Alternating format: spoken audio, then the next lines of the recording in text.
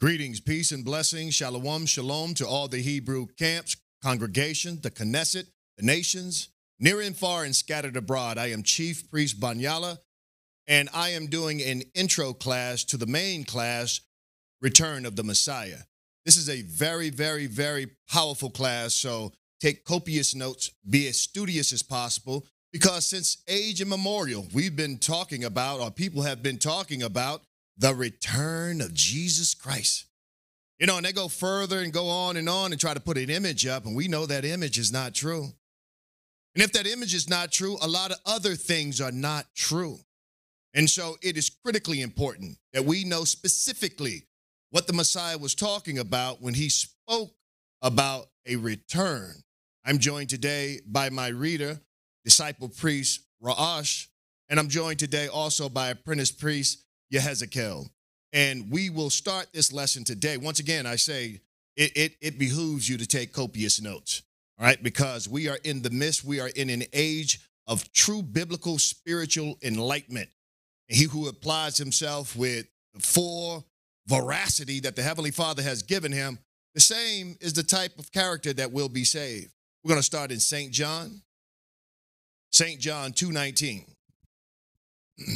St. John, chapter 2:19.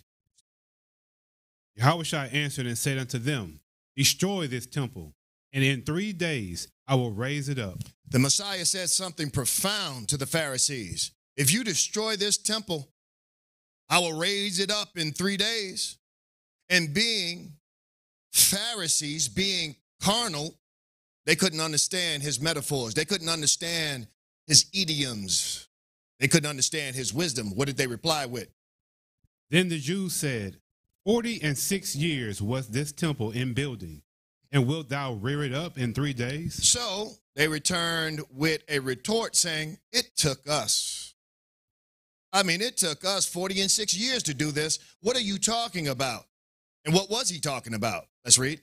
But he spake of the temple of his body. So he was saying something different than what they were perceiving. A carnal man would look at it and say, he's literally talking about brick and mortar. But his dialogue, his banter, his wisdom is always cloaked in mysticism, or it is cloaked in an allegory or a parable. And so when he spoke about destroying the temple and raising it up in 3 days, if he used parables and allegories for that, would he not do the same when he spoke about his return?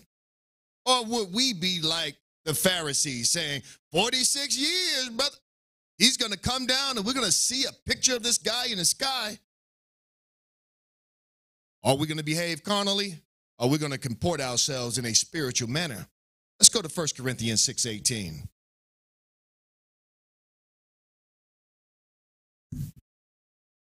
First Corinthians 6:18. Flee fornication. So now we have here, it is codified in wisdom in this new covenant. Flee fornication. And I know from every pulpit, they have told you that fornication is all this sexuality going on. All right, all this sexuality, you got all that fornicating going on. And what they have done is rob you of true wisdom. Let's get Wisdom of Solomon, the 14th chapter and the 11th verse. We're going to come back to 1 Corinthians 6:18. Let us digest and comprehend what fornication really is. Let's read. Wisdom of Solomon 14 and 11. Therefore, even upon the idols of the Gentiles shall there be a visitation. The Heavenly Father said that he is going to visit specifically the idols of the Gentiles. You know, you go to the Catholic Church and you see Mother Mary with child in bosom. That's an idol. That is a graven image that the Heavenly Father said, thou shalt not make that abomination. You know that carcass that's hanging on that cross on your wall? That is an abomination. That is an idol. Your lucky rabbit's foot, that is an idol. That good luck charm you got, that's an idol. The Heavenly Father said he's going to visit those things because they serve to do one purpose. It is to bring you away from the power of Abba Yahweh. So you got that rabbit's foot. Oh boy, I got to have my rabbit's foot. You are not praying to Abba Yahweh for protection. That rabbit's foot is your protection. All right, so he forbade that. He said, I'm going to visit every one of them and everybody who made a idol. Let's read on.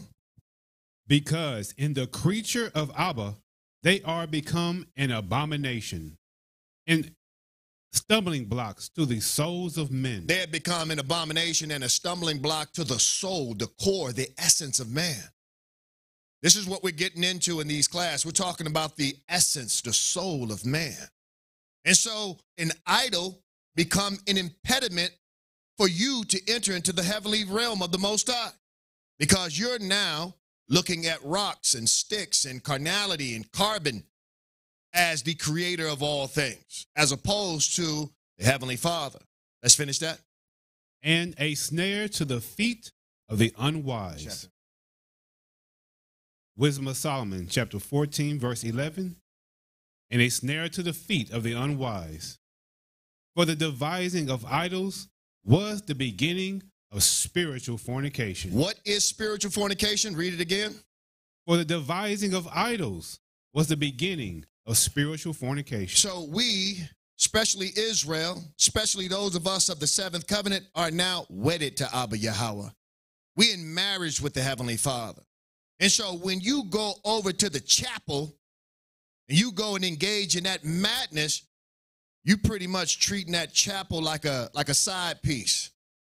You're going astray to the Heavenly Father. You got your little thing you dilly-dallying with on the side, and then you come back in Abba Yahweh's face. The incredible thing is the Heavenly Father sees it all. And so true fornication is not talking about what man is doing. This is what the church have devolved it into, so that they can point at you and make you feel some kind of way. You're fornicating, boy. When true fornication is what they're doing. The Pope himself is a major fornicator. All of those idols, all of those renderings, all right, all of that stuff on the Sistine Chapel, Michelangelo, all that stuff is idolatry. And the Heavenly Father said clearly here that this is the beginning of spiritual fornication when you create these idols. Let's read on. And the invention of them, the corruption of life. And the invention of these idols became the corruption, the deteriorating of the life of man. This is how it destroys the soul. All right, let's go back and see what was written in Corinthian. Paul wrote this to the church of Corinth. Let's read the 18th verse again. 1 Corinthians 6 and 18. Flee fornication. So now we understand, not flee sexuality, being promiscuous. Flee the idols of the Gentiles, the religiosity that is covering the world. Flee it. Leave it alone. Read on. Leave your mind. Every sin that a man doeth is without the body. Now, every sin he's saying that you're doing is without the body. And we know what sin is. You trespass. You may have ate that pork, and then it turns into sin. That's something outside the body that happened, that occurred, that brought that type of sin about. Read. But he that committed fornication. But he that is worshiping an idol, read. Sinneth against his own body. You're sinning within now. You got that spirit within. That trespass was in, and that sin is proliferating from within. You didn't eat any pork. You didn't need something external to make that happen. You are literally creating that from within. Read on. Verse 19. What? Know ye not your body is the temple of the Holy Spirit? So now getting back to what the Messiah said, if you destroy this place, I will build it again in 3 days. He spoke of his body. Now we have Paul coming back reiterating the same sentiments. Know you not that your body is the temple of the Most High? And so now let's understand what happened in the temple that he was talking about. If you destroy it, I'll build it again. Were they in there exercising?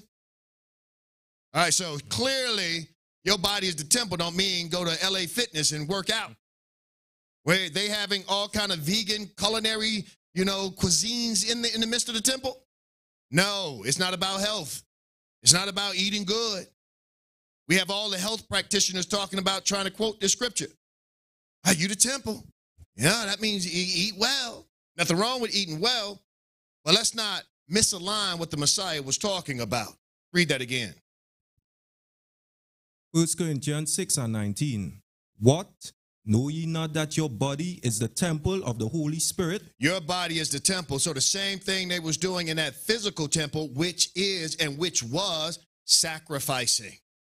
That's the ultimate. That is the high charge of the temple. It wasn't to go there and to judge. It wasn't to go there and study. It wasn't to go there and teach. It was none of that. How do we know? It's codified in Leviticus, Deuteronomy, Numbers, and Ezekiel. They tell us exactly what was going on. In the history of Israel, they went to the temple to sacrifice on the brazen altar or the golden altar or to be baptized in the laver, and so that they may worship the Heavenly Father, specifically and especially on high holy days. And so now the Messiah, let us understand what he's talking about. He was saying, if you destroy this physical temple, I will afford each and every one of you the opportunity to do the same thing within this body, internally. Understand the deep metaphors, the allegories, the dark sentences of the Messiah, Malak Zadok. Simpletons will not make it because they're simple. We know that these things are complex. We know that these things may be arduous, but the Holy Spirit is giving us, Rakah Kwadash, the Ruach to some, is giving comprehension and understanding of the wills and the ways of Abba Yahweh. So in this Feast of Unleavened Bread, let us comprehend even more. Let's finish that. AP. Which is in you, which ye have of Abba, and ye are not of your own. Verse 20. For ye are brought for a price. Therefore glorify Abba in your body. So he now told you that your body is the temple. Now I want you to glorify, worship, praise him inside that temple. He's letting you know something deeper is going on here. But Hasatan is turning around saying, no. Look for the biggest church you can find. Obviously something good is happening in there. Look for the church with all the fancy cars in the outside. Obviously, fancy cars represent God is blessing them. Now look for, when you go in that church, the best dressed women with these frisbee flying salsa hats on. The bigger the hat, the more righteous everything is. This is what Satan is telling you. But the Messiah turned around and said, dig within. This is why he said every man and woman have to work out their own soul salvation. You have to endeavor deep within yourself, and you have to clean everything within you. You have to assume evil and replace it with righteousness, and he's showing you the way to do it. The return of the Messiah is at hand. Let's finish that. And in your spirit. So you must worship the Heavenly Father in spirit. Why? Because our Father is a spirit. And he who worship him must worship him in spirit and in truth. Not in carnal, big churches. That's not what it's all about. That is not an indicator of success. You're not helping anybody. You're doing an aristocratic thing. They've already gone through that. All the peons give theirs to keep the aristocrats up. In that particular case, keep the pastor and his wife up. When the Heavenly Father created this so that every man can correct himself.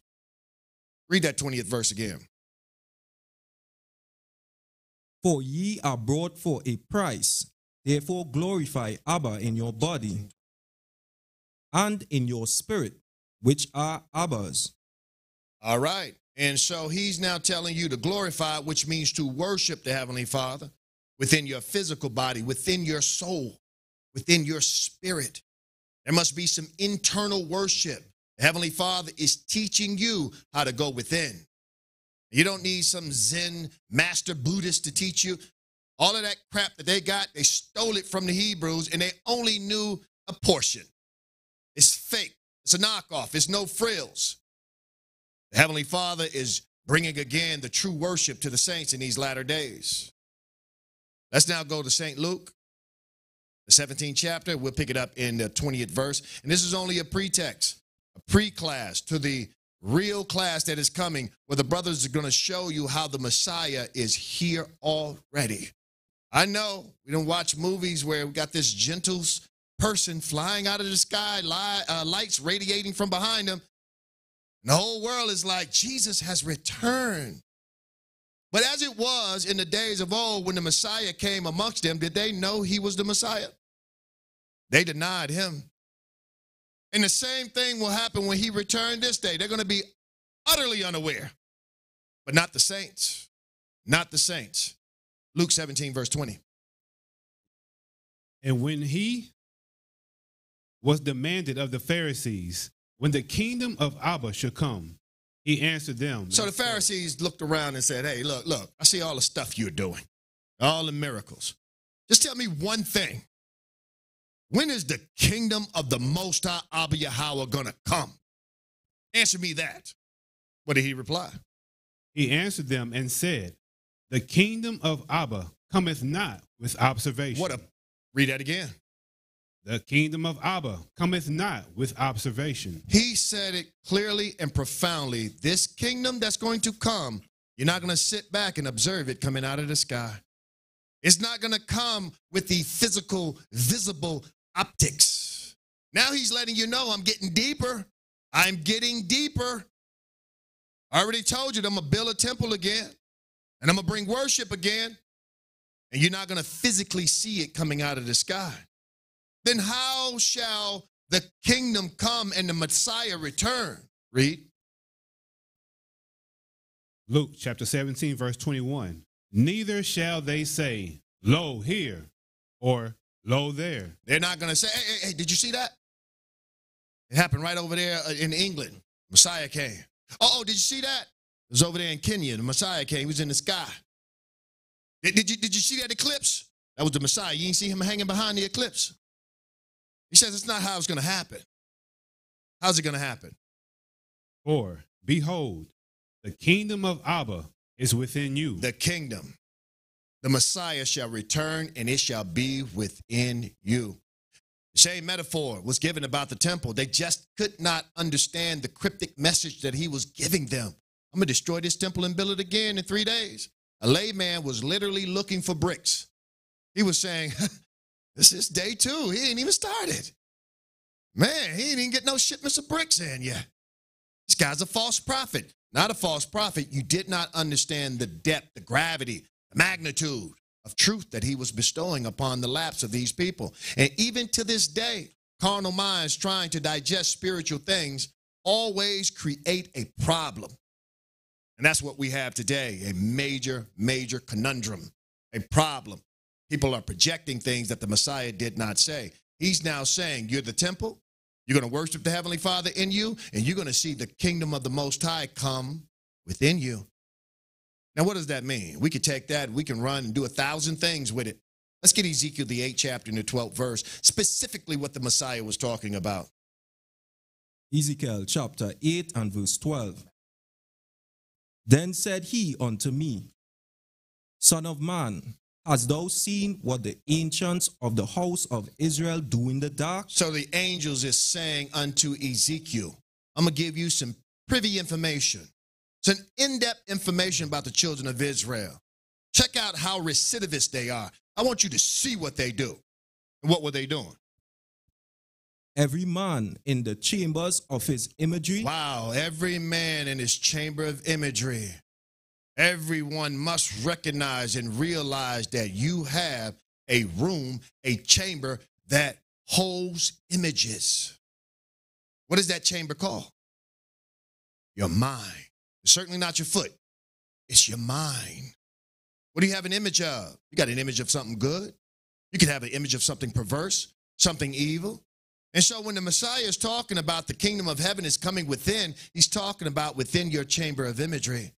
He's going to show you what to think on and how to manipulate and control and adjust those thoughts. For as a man thinketh, so is he. So as Satan takes over your mind, you are of the devil. But if the Messiah, the Prince, put seeds in you, germinate those seeds, bring forth plants to bring forth fruit, you take that fruit, to act upon it, you have brought life into the world. And so now he's showing you that the kingdom will come. He will return in your chamber of imagery. I know it sounds fanciful right now, but we're going to show you some more specifics in this series. Read that again. 12th verse. Ezekiel chapter 8 and verse 12. Then said he unto me, Son of man, hast thou seen what the ancients of the house of Israel do in the dark? Every man in the chambers of his imagery? For they say, the Most High seeth us not. The Most High had forsaken the earth. All right, so in their mind, their chamber of imagery, they have denounced the Heavenly Father. And in our minds, we have to detox that time when we come into this covenant because it has been so ingrained in your consciousness. Somebody could say Jesus Christ and what pops up? Absolutely. A European character with long hair. I don't care. They could have told you, hey, the Messiah's a dark skin. Yeah, I know. Got some work I got to do. Because they've been doing this to you specifically, auto-suggesting. What is this called? Get Luke 17 and 22. No, Matthew 11 and 12. Matthew chapter 11, verse 12. And from the days of John the Baptist until now, the kingdom of heaven suffereth violence. From the days of John the Baptist, even unto this very day, your chamber of imagery is under attack. TikTok is attacking it. YouTube is attacking it. YouTube Shorts is attacking it. The church is attacking it. Imprinting that image, that false deity in your chamber of imagery has attacked and littered this precious realm called your chamber of imagery. Why? For all one purpose, so that the Messiah won't return within it. See, it is the spirit, the soul that quickeneth that will come alive. The body profit nothing. And so carnality is not what the Heavenly Father is investing in. He's investing into the souls. This is where all the miracles came from. It didn't come from the man had some, technological advance than anybody else. It was that they were connected to the Heavenly Father in spirit. Let's read that again. And from the days of John the Baptist until now, the kingdom of heaven suffereth violence, and the violent take it by force. So we know that the kingdom of heaven is your chamber of imagery. It suffereth violence, and that violence has incarcerated your soul and has taken it and bound it by force. And coming into the seventh covenant is making you free. When you know the truth won't set you free. That's an assertion. The truth will make you free. This is the Messiah who's the truth. He comes in and liberates you from all the shackles, lies, deception that the world has put out, preparing, conditioning your chamber of imagery to meditate, marinate, and to worship the Heavenly Father internally. Let's get Luke 17 chapter, and let's pick it up in the 22nd verse. Luke chapter 17, verse 22. And he said unto the disciples, the days will come when ye shall desire to see one of the days of the Son of Man, and ye shall not see it. And they shall say unto you, see here, or see there. Go not after them, nor follow them. He said, the days are going to come. The days are going to come when I'm going to be extracted from this place and everything I taught you. There's going to be a dearth, a famine of hearing this truth. Let's read. For as the lightning that lighteneth out of the one part under heaven, shineth unto the other part under heaven, so shall also the Son of Man be in his day. He said here clearly, there's going to come a time when there's going to be a drought of seeing the Messiah, and then it's going to happen like lightning striking from one part of the earth to the other. Now, some may leave all the spiritual talk that we just talked about and go back to physically looking for lightning and say, I saw Christ. But let's understand the spiritual dynamic that he was preaching. Let's get St. Luke, the 10th chapter. Let's pick it up first at the 17th verse. And the 70 return again with joy. All right, the Messiah, besides the 12, when he got 70 apostles and went and commissioned them to go out and to chase down demons. Where do demons reside? In your chamber of imagery. Where does sin reside? In your chamber of imagery. No such thing as a haunted house, but there are possessed people. All right, they don't want to be in wood, stick, bricks. Wood, sticks, and bricks and asphalt don't feel anything. People feel things. All right, they're addicts for that pleasure. that sensationalism. They need that. They want that. Even to the degree when the Messiah was getting ready to cast out legion, they was like, hey, don't do me like that, homie. Don't do me like that. Yeah, they put me in the swine. They still can feel. They still can eat. They still procreate. And he said, all right, go ahead and do that. They don't want to be in a house. They want to be in you. Let's read. And the 70 returned again with joy, saying, Yahushai, even the devils are subject unto us. So there's 70 returned and said, Messiah, even these demons and spirits of sin are subject unto us, the power that you gave me. Now he's giving more hints.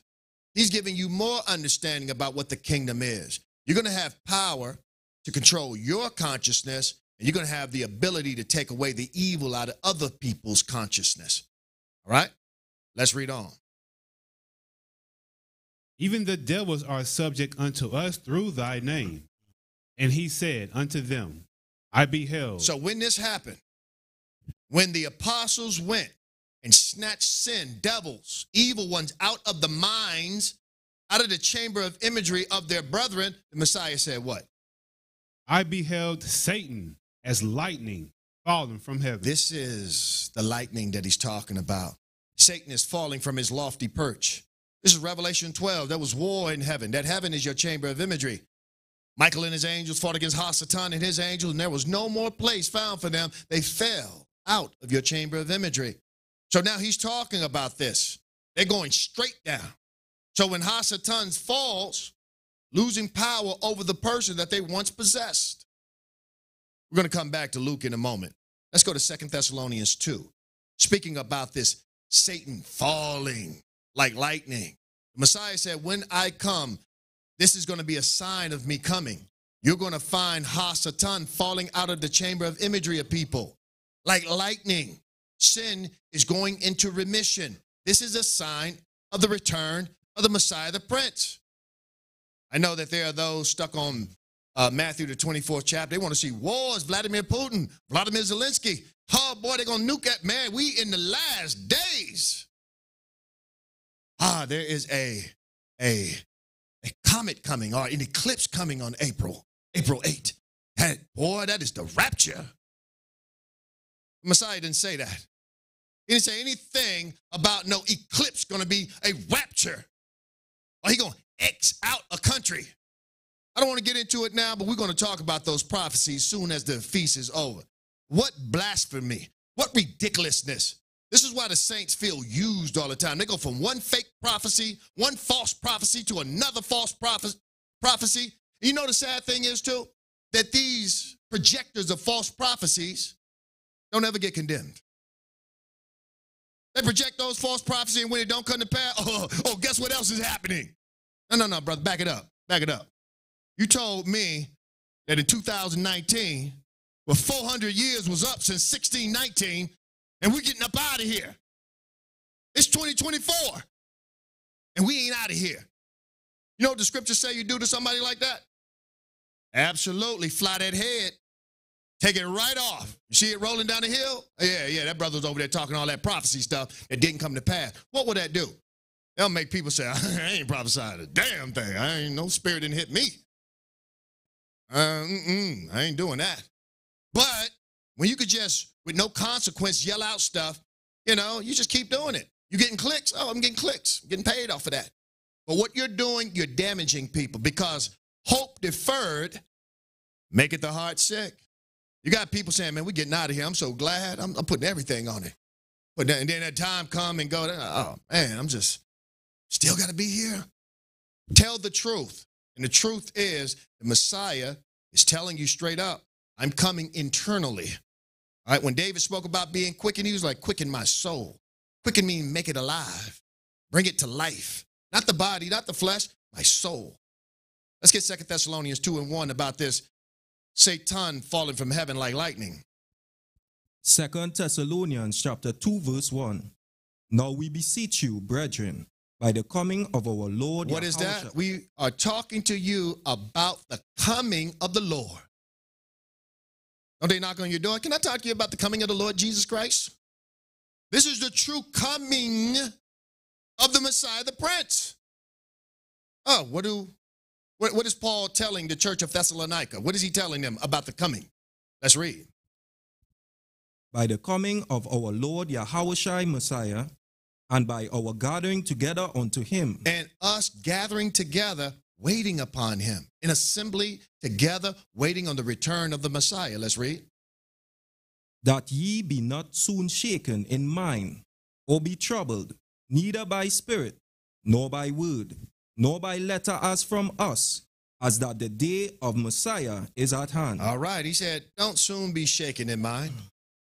And don't be troubled neither by spirit or word. Don't let nobody shake you from this. Or letter. Like you receive a letter from us talking about something else. Yeah, don't believe it. I am telling you right now, the day of the Messiah is at hand. And it was at hand. And it is at hand. Meaning, at hand is a Hebrew phraseology, meaning it's very close to you. It's at a hand's length. It's right there. We are in it. He wasn't saying thousands of years from now. He was like, in their day, the kingdom of heaven was there. And so in our day, it's here as well. Let's read on. Verse 3. Let no man deceive you. Look at that major admonishment. Don't let no man trick you. That's going to be the major trial you're going through. People are going to trick you or attempt to trick you. Paul said, if they take my letters and start making them carnal, don't believe it. If they take Peter's letters and notes and start making it about a physical apparition, don't believe it. Be not deceived by any means. Read. Let no man deceive you by any means. For that day shall not come, except there come a falling away first, and that man of sin be revealed, the son of perdition. All right, let's go back to that. That's powerful right there.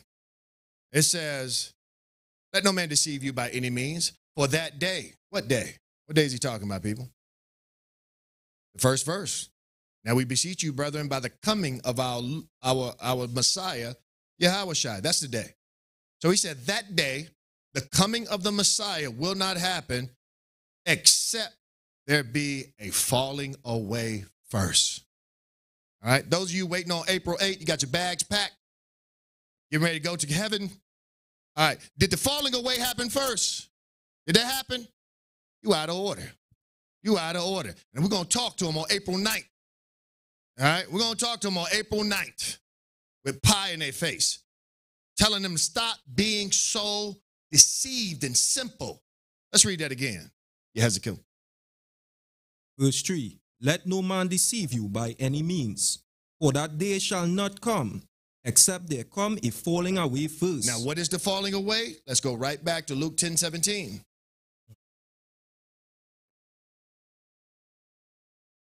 Yeah. Pick it up at 18. Luke chapter 10, verse 18. And he said unto them, I beheld Satan as lightning falling from heaven. So that falling away that's being taught to the church of Thessalonica, Paul is saying to that church that Satan must fall out of your chamber of imagery. He must leave your chamber of imagery before we start seeing the coming of the Messiah, the Prince. Why? Because the spirit of wisdom will not dwell in a body that's subject to sin. And so Satan has to leave. So the first step is seeing the assuaging of these spirits of sin, taking them away, removing them. This is the first step. Not wars and rumors of wars, not earthquakes and you seeing troops walking down the street. And New York City has the National Guard in the train, the subway station. Oh, we in the last days. You are looking in the wrong direction. Revelation 7, we spoke about it in the class unveiling. He said, hold back the four winds until I've sealed my servants where? In their forehead, not in their feet, not in their body, not in their bank account. I have to seal them in their forehead first. A falling away got to happen. And then I got to seal their forehead. And then I'll let Vladimir Putin touch the nukes. Then I'll let America bring their F-35 fighters in. But until I seal my servants, that ain't going to happen. They can want to touch that button, but their fingers will just gnarl up. I can't do that. Can't do it. Because some of the servants of the Most High have not been sealed. If you push that nuke, you're going to hurt the Most High's anointed. He told you already, touch not my anointed, do my servants no harm. So they cannot do it until this chamber of imagery is cleaned out of sin, and then the Most High instill the Holy Spirit within you. All right, let's read. Call the chapter and verse. Luke chapter 10, verse 19. We can move on. Let's go back to Thessalonians. Read that third verse again. 2 Thessalonians chapter 2, verse 3. Let no man deceive you by any means, for that day shall not come, except there come a falling away first, and that man of sin be revealed. Now the man of sin must be revealed. And it's cringeworthy when you hear people break this down. They always assert anybody they hate. I saw the Christians when Barack Obama was president. This is Barack Obama. He's the man of sin. Yeah, he's the, yeah, exactly. Not Antichrist, Antichrist. He's the Antichrist. And they go on and on and on with their mad. Anybody they hate is always the negative opposition. All right? And then Hebrews get it and say, who is this? Who is this man of sin? The white man. You limiting the strength and power of Abba Yahweh. Who is this man of sin? We talk about it already. Genesis, the 4th chapter, Reshith, the 4th chapter. We're not going there. He's telling you already. It is this evil, pronounced spirit of sin. All right? We're talking about Ha-Satan. We're talking about Behemoth and Leviathan. We're talking about those fallen watchers who utilize the court of the Heavenly Father. Your trespasses against you give them authority to enter into you. And when they enter into you, they enter your chamber of imagery. So he said a falling away has to happen. And that man or the understanding of sin has to be revealed. Do we understand sin now? We are in the last days already. He's going to go down and tell you that it's a mystery of sin. The mystery of iniquity is already working. Satan don't want this to be public. He don't want it to be published. He don't want it to be forecast and projected into the world. Because you now see him. It's like a little snake with camouflage on, a little rattlesnake, all camouflaged in the leaves. And somebody says it's a snake right there. Give it up. Don't give up my spot. He don't want you to know he right there.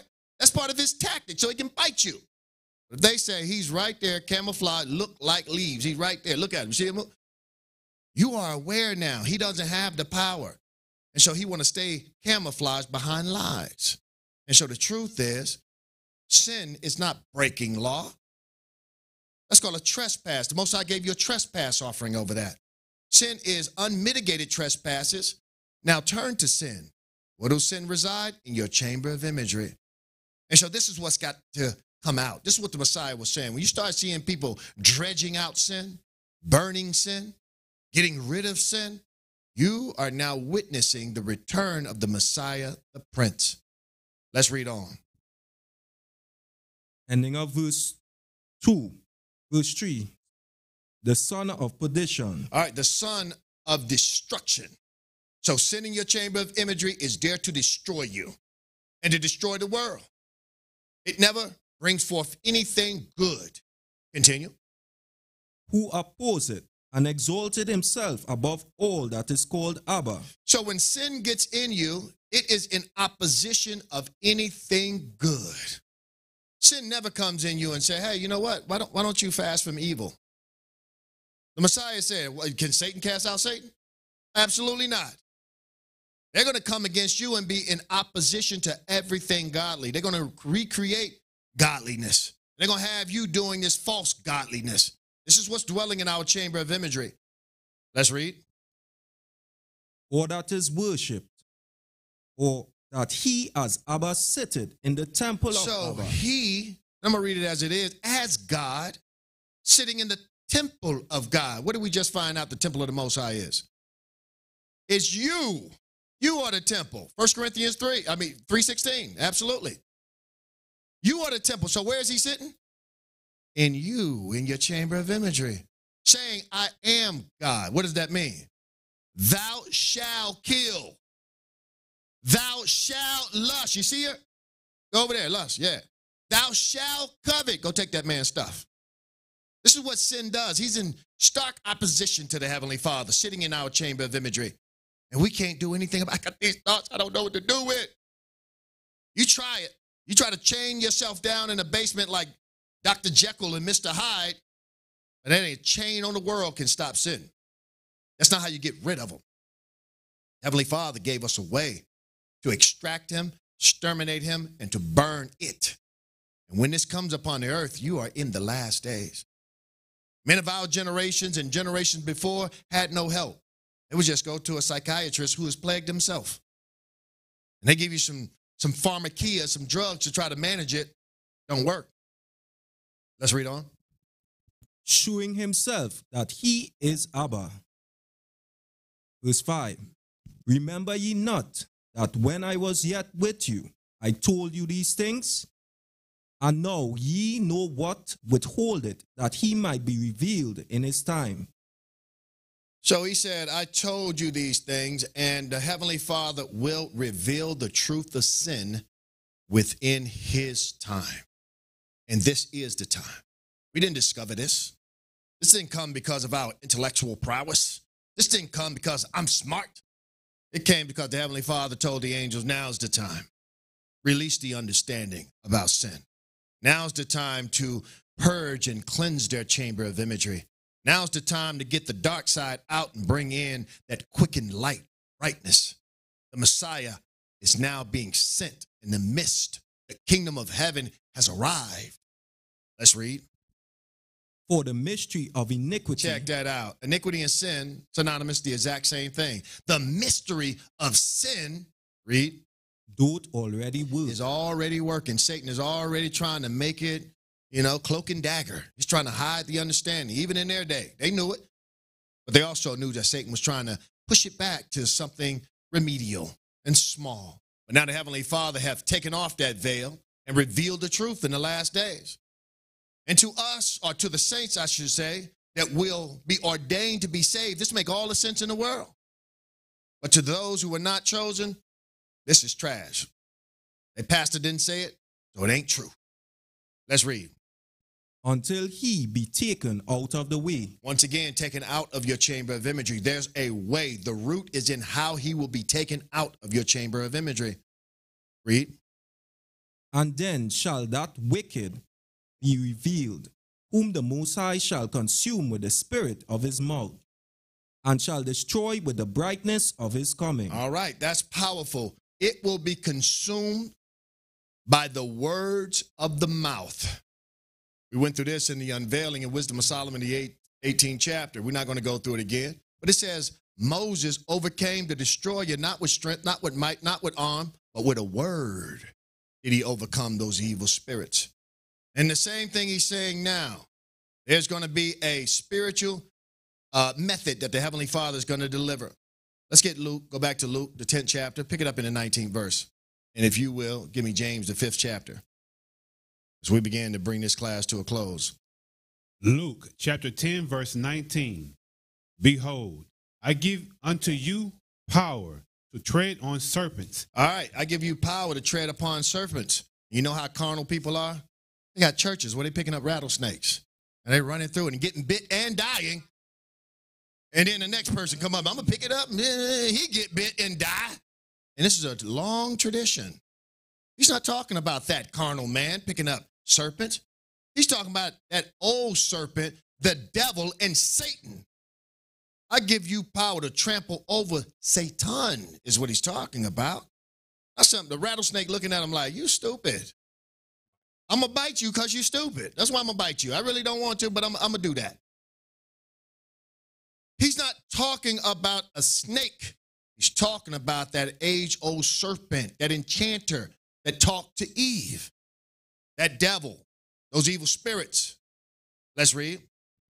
I give unto you power to tread on serpents and scorpions. And scorpions, the same thing. And over all the power of the enemy. Who? The enemy, the adversary. He's saying the kingdom of heaven has arrived when I give you power over all of these evil spirits. Read. And nothing shall by any means hurt you. Gone. Nothing shall hurt you. Nothing shall cause trespasses and sin upon you. Continue. Luke chapter 10, verse 20. Notwithstanding in this rejoice not, that the spirits are subject unto you, but rather rejoice, because your names are written in heaven. All right. Rejoice because you have made or gotten a victory over the world. Don't rejoice that these spirits are now being tamped down. That's cool. Understand it. But that's not the gravity, the magnitude. There's something greater than that. That's only one step. Next step is enter into the kingdom of the Most High.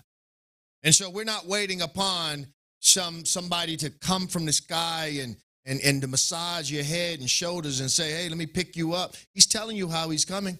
I'm going to give you the power to trample over these evil spirits that have been malignant in your chamber of imagery. And you will dash them to pieces and you will enter into the kingdom of Abba Yahweh. Let's leave there and let's go to James 5, verse 7. James chapter 5 and verse 7. Be patient, therefore, brethren, unto the coming of our Lord. Behold, the husbandman waited for the precious fruit of the earth and had long patience for it. All right, he said be patient and be like a farmer. All right, once you learn how to, or that the kingdom of heaven is coming within, don't hasten. Be patient. Take everything. Go and break up your fallow ground. And now go and lay seeds. Now fertilize it. Now water. Be patient, though. Hasatan is not just going to scram because you're learning this. The battle is at hand. Be patient. Fight a good fight. Be a good soldier of the Messiah, the Prince. Let's read.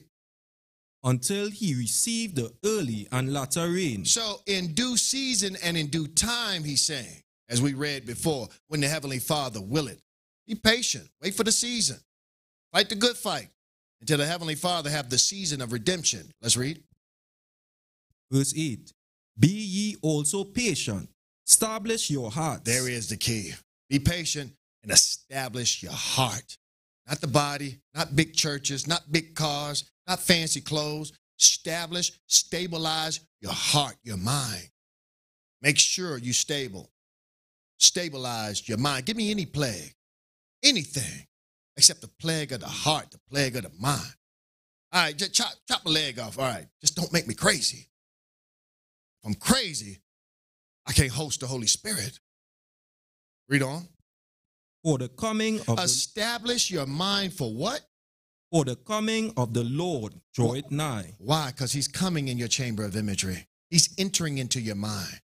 And it's going to happen, and people are going to be unaware, like they was unaware when he returned on the earth in antiquity. He was on the earth. Who are you, fella? And nobody. But he was there already. And we say, if I was there, I would have been, you wouldn't have done the exact same thing. We would have done the exact same thing until he revealed himself. But there were those who knew who he was. They said that wise men came at his birth. They knew exactly who was coming. Why? Because Ezra found out 400 years earlier, the Most High said, I'm going to send him.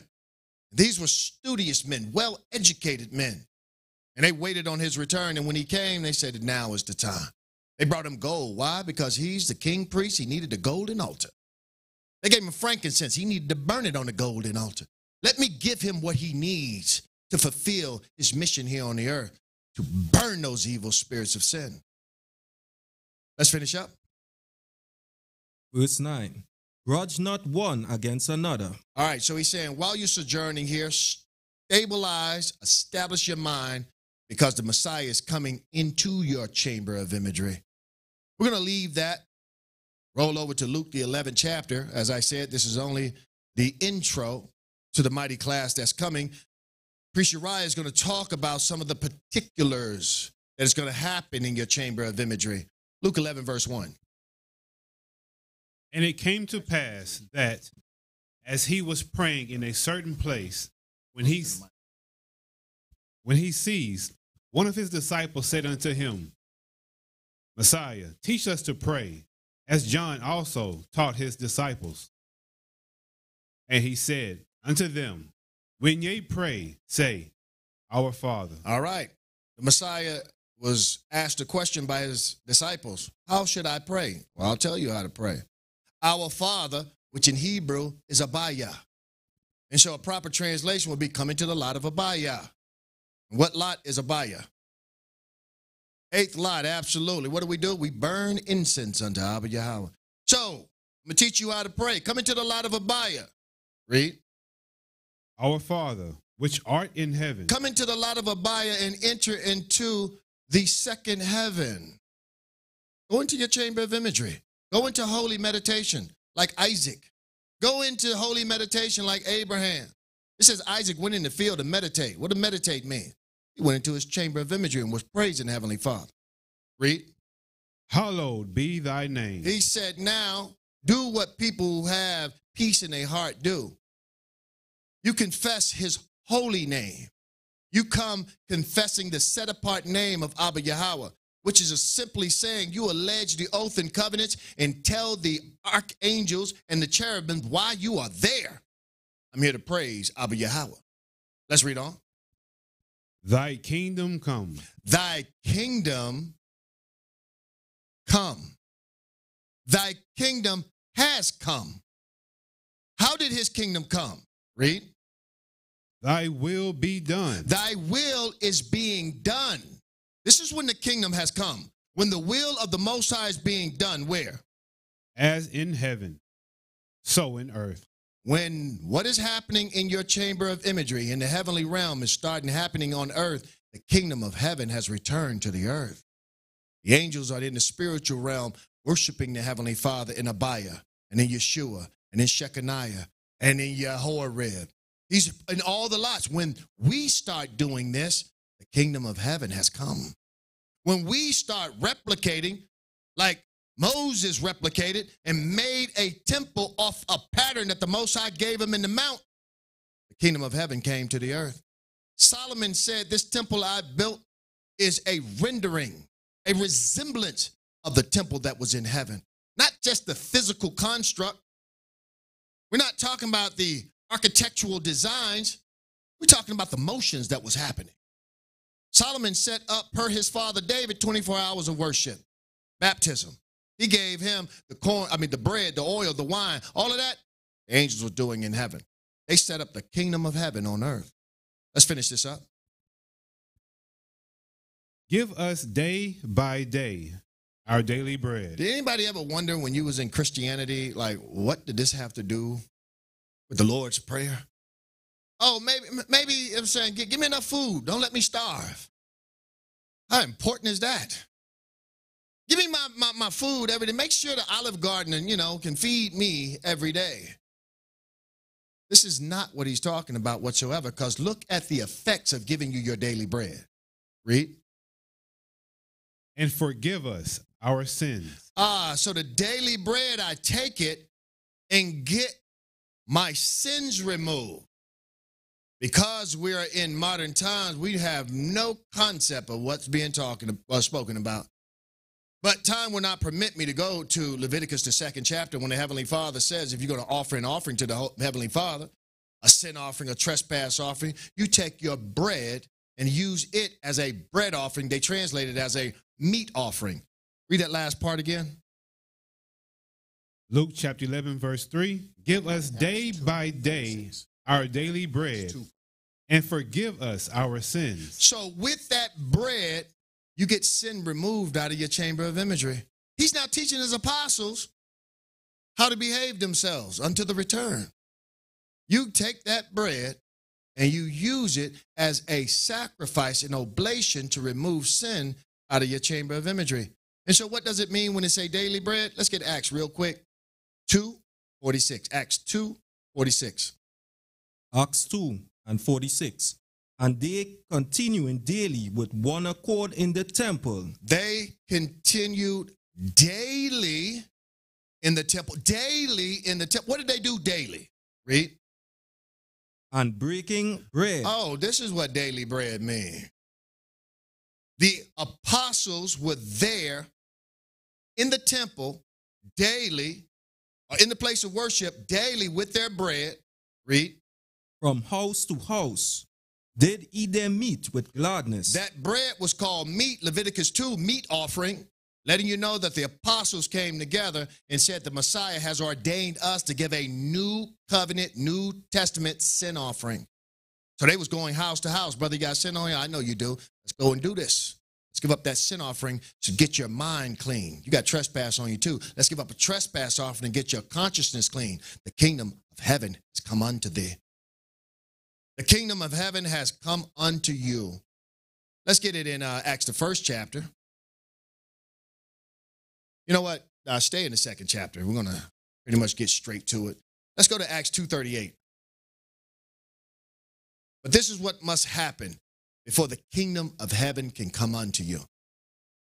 Let's read. Acts chapter 2, verse 38. Then Peter said unto them, Repent. That's what has to happen first. You must repent. All right, the church has taught us that repentance is making good on bad decisions. All right? I fornicated. I repented. First of all, you don't know what fornicating is, and you don't know what repentance is. So you're saying I did some dilly-dallying with this person I shouldn't have dilly-dallied with, but I came afterward and said, God, I'm sorry. I repented. It has nothing to do with what the Heavenly Father is talking about. Repent. Let's read it again. Then Peter said unto them, Repent and be baptized, every one of you, in the name of Yahushua Messiah, for the remission of sins. Pause right there and give me, I believe it's Acts 3:16. And so here he says, repent and have all your sins removed. All right, let's look at that repentance. Read. Acts 3:16. And his name through faith. Jump down to the 19th verse. Repent ye therefore. Repent, which means what? And be converted. When you convert. Yeah, it means change, but it don't mean, I don't do the bad no more. It's talking about convert. If you convert from Christianity to Islam, you change your covenant or you change your religion. So Peter was telling the Israelites, you must convert from the 6th covenant. You must convert from the 6th covenant and embrace this gracious 7th covenant. Finish that out, AP. That your sins may be blotted out. So when you convert to the 7th covenant, in that covenant, I'm able to go in and snatch those divisive spirits of sin. But as long as you're in the 6th, I can't do anything for you. Because it's specific in the 6th covenant how you get rid of sin. How do you get rid of it? Anybody? You're offering, absolutely, but where? In Jerusalem, in the outer court, on a brazen altar, with a golden altar. And you got to have some sons of Aaron. You got to have, we can go on and on and on. Peter is saying, I can't do nothing for you. Now, you can stick with that complex covenant, or you can denounce it and embrace the gracious covenant, which we're able to do. Messiah said, you don't need the sons of Aaron. You now have become priest of the Most High and men. You're the royal priesthood of the 7th covenant. If the Messiah, in Hebrews, the 7th chapter, he said if he would have came, he would not have been a priest after the order of Aaron. For it is evident he came out of the tribe of Judah. And so now he's a new covenant priest after the order of Melchizedek, Malach Zadok. And so that's the priesthood in whom we held. And he's saying now, repent, convert, so that we can snatch those evil spirits of sin out, and then you can receive the kingdom of heaven. Read that verse again, the 19th. Repent ye therefore, and be converted, that your sins may be blotted out, when the times of refreshing shall come from the presence of the Most High. So that when the Most High began to send forth the gift of the Holy Spirit, you can receive it. This is what it's talking about, people. You have to clean your chamber of imagery. And once it's clean, you have to keep it clean. You can go into a kitchen and you can clean that thing. You can leave. Nobody goes in there, nobody touches nothing. You come back, dust all over the place. You just can't clean it one time. You got to keep cleaning it. Go take you a bath and say, I'm good for the rest of my life.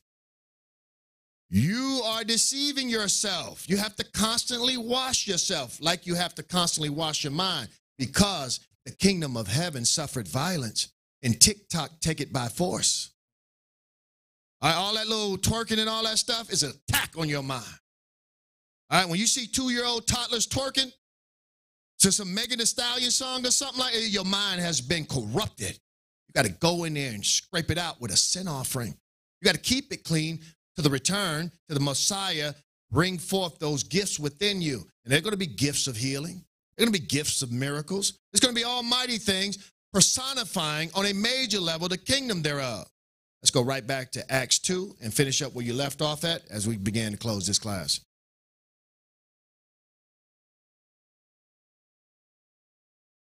Let's get Acts 2:40. Acts chapter 2, verse 40. 2:40. And with many other words did he testify and exhort, saying, save yourselves from this untoward generation. You know, everybody's talking about being saved. They're not telling you what to be saved from. Save yourself from this untoward. Toward means going to the Heavenly Father. Untoward is going away from the Heavenly Father. He said, save yourself from all of these recidivist people that are going away from the Heavenly Father. You got to learn how to clean your chamber of imagery while they're waiting on a man to come out of the sky. You got to leave them. Even if it's your family, you got to leave them. You got to get into the seventh covenant, start oblating, cleaning your chamber of imagery, waiting on the gifts of Abba Yahweh to come unto thee. Forsake the untoward generation. How do you do it? Let's read. Then they that gladly received his word were baptized. They first were baptized. And baptized don't mean let's go down to the river and let us wash in the river. It's not that old Negro spiritual. It's not that old Christian spiritual. You doing the religiosity of the nations. I can't tell you how many videos I've seen Israelites go down to the water. Because it's 100 movies with that in there. That look righteous. Because I saw it in a movie. That's not what the Most High told us to do. You got brothers going into a swimming pool filled with chlorine, baptizing folk. Get up, you're a new man. Because you saw the Christians do that. But you didn't see Moses do that. The old covenant, the sixth covenant, was our schoolmaster. It taught us what to do in spirit in the seventh covenant. Did Moses take them down to the water? No, he did not. He had this thing called the Great Brazen Laver. And they talked about it. They were descriptive about it.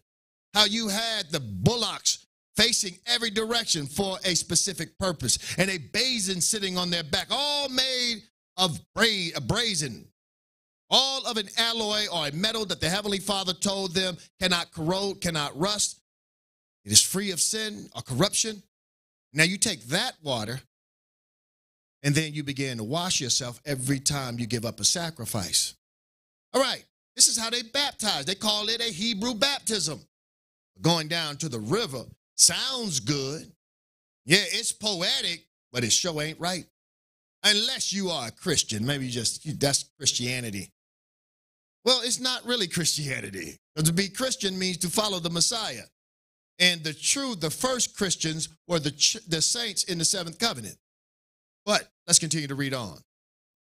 On the same day, there were added unto them about 3,000 souls. And they continued steadfastly in the apostles' doctrine. All right, 3,000 people converted. They repented. And they came into the seventh covenant. And they continued with the apostles' doctrine. What was the apostles' doctrine? Read. And fellowship, and in breaking of bread. Taking that bread, which the Messiah said, give us this day our daily bread, and use it in a meat offering, heave it and wave it, so that we may have our trespasses and sin forgiven. So they taught them how to engage in this purifying of the mind, so that you may see the return of the Messiah, the Prince. Let's read. And in prayers. Which is an oblation. Read on.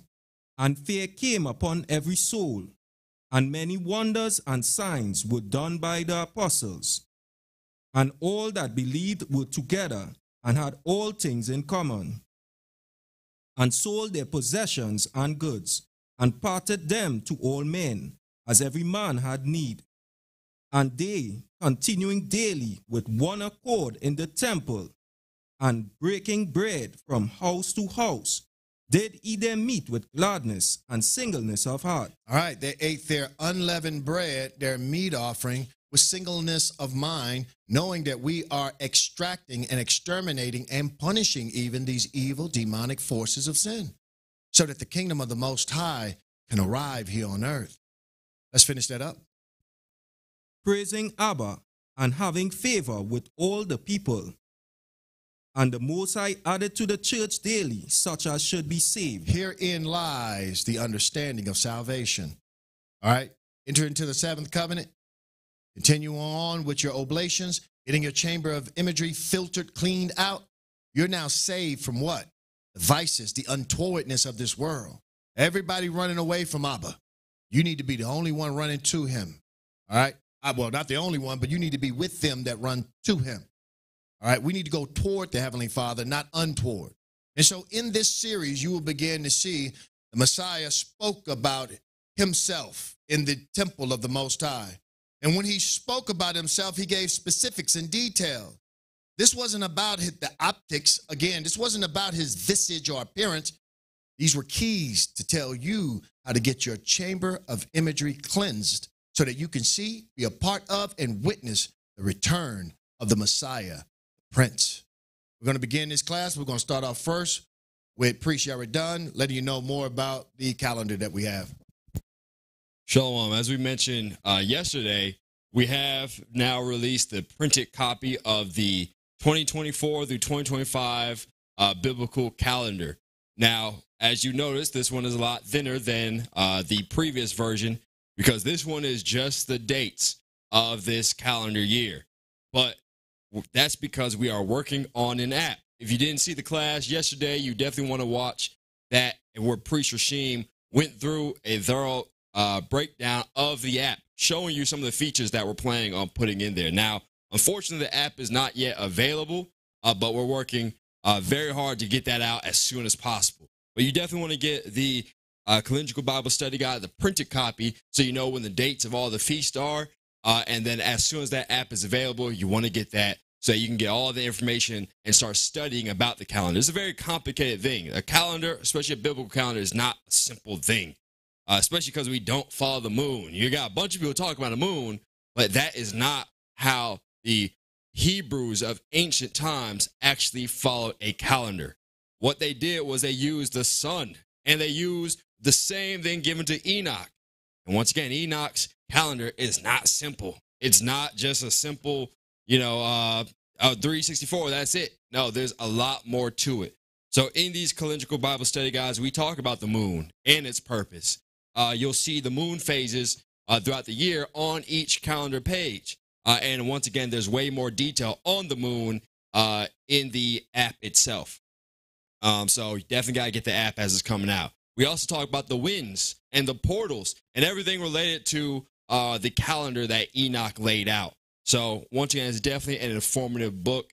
And even if you get last year's calendar, you'll see a lot of the information that you'll need to study it. But the app, I'll be willing, will definitely be a great feature and a great tool for any of the saints to have. So once again, you can get the calendar on our website at shekinah.com/calendar.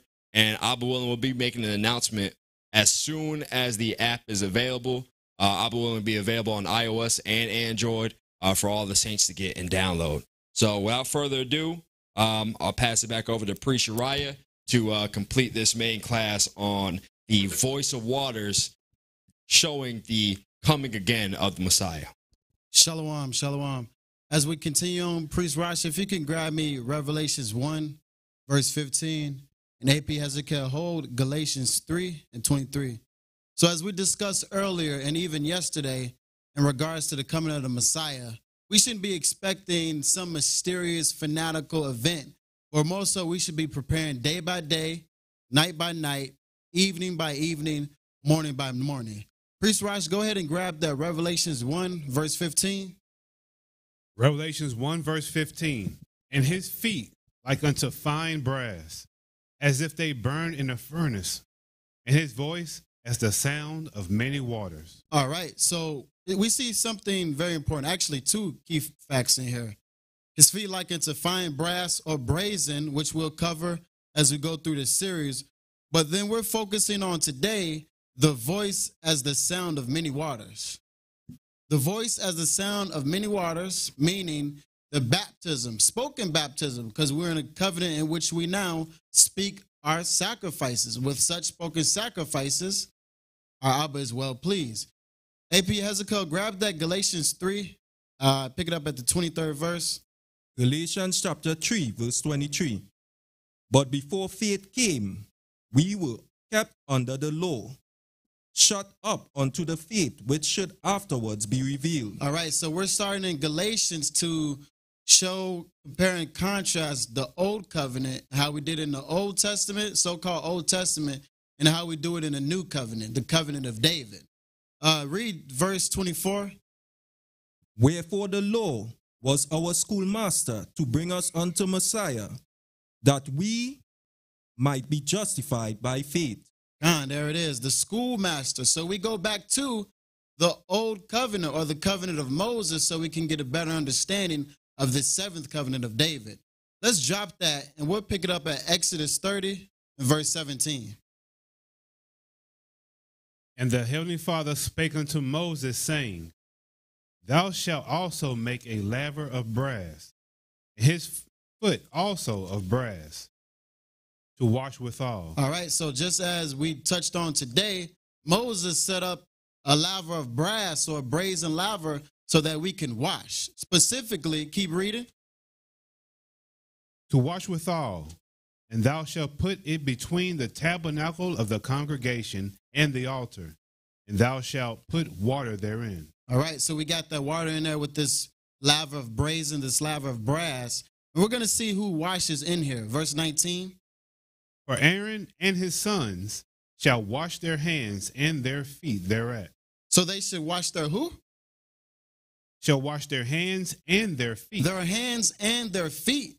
So as we get further on in this class, and we see something similar as far as their hands and their feet, then we see where it comes from. As far as the dumping yourself in water, we're going to find out today if that's biblical. Let's keep reading. Verse 20. When they go into the tabernacle of the congregation, they shall wash with water, that they die not. That they die not, so that when they come in the presence of the Most High, they are coming clean. So that they can do what? Go ahead, priest. Or when they come near to the altar to minister. So that they can minister. So the very first thing we do before we start our oblations, we wash, then we anoint, so that the priesthood may minister unto the Most High Yahweh. Let's go. To burn offerings made by fire unto the heavenly Father. There it is right there, verse 21. So they shall wash their hands and their feet. Once again, now the Most High is saying it a second time so that everybody understands clearly. You're going to wash your hands and feet. Then he comes back, he said, make sure you wash your hands and feet. Nothing else, your hands and feet. You're not dumping in a swimming pool. You're just washing your hands and feet. All right, we're going to drop that. Matter of fact, continue on.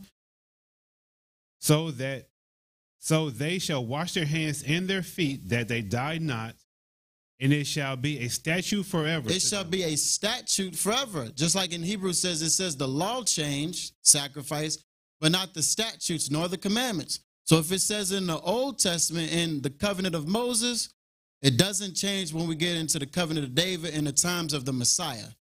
All right, we're going to go ahead and drop that and pick it up at Exodus 40 and verse 2. Let's get another reference of this laver, just for those naysayers who don't believe. Let's get it.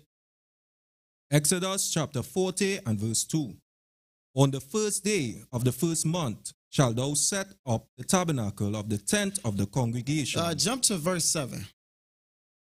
And thou shalt set the laver between the tent of the congregation and the altar, and shall put water therein. All right, so we see that laver once again in the tabernacle of the congregation.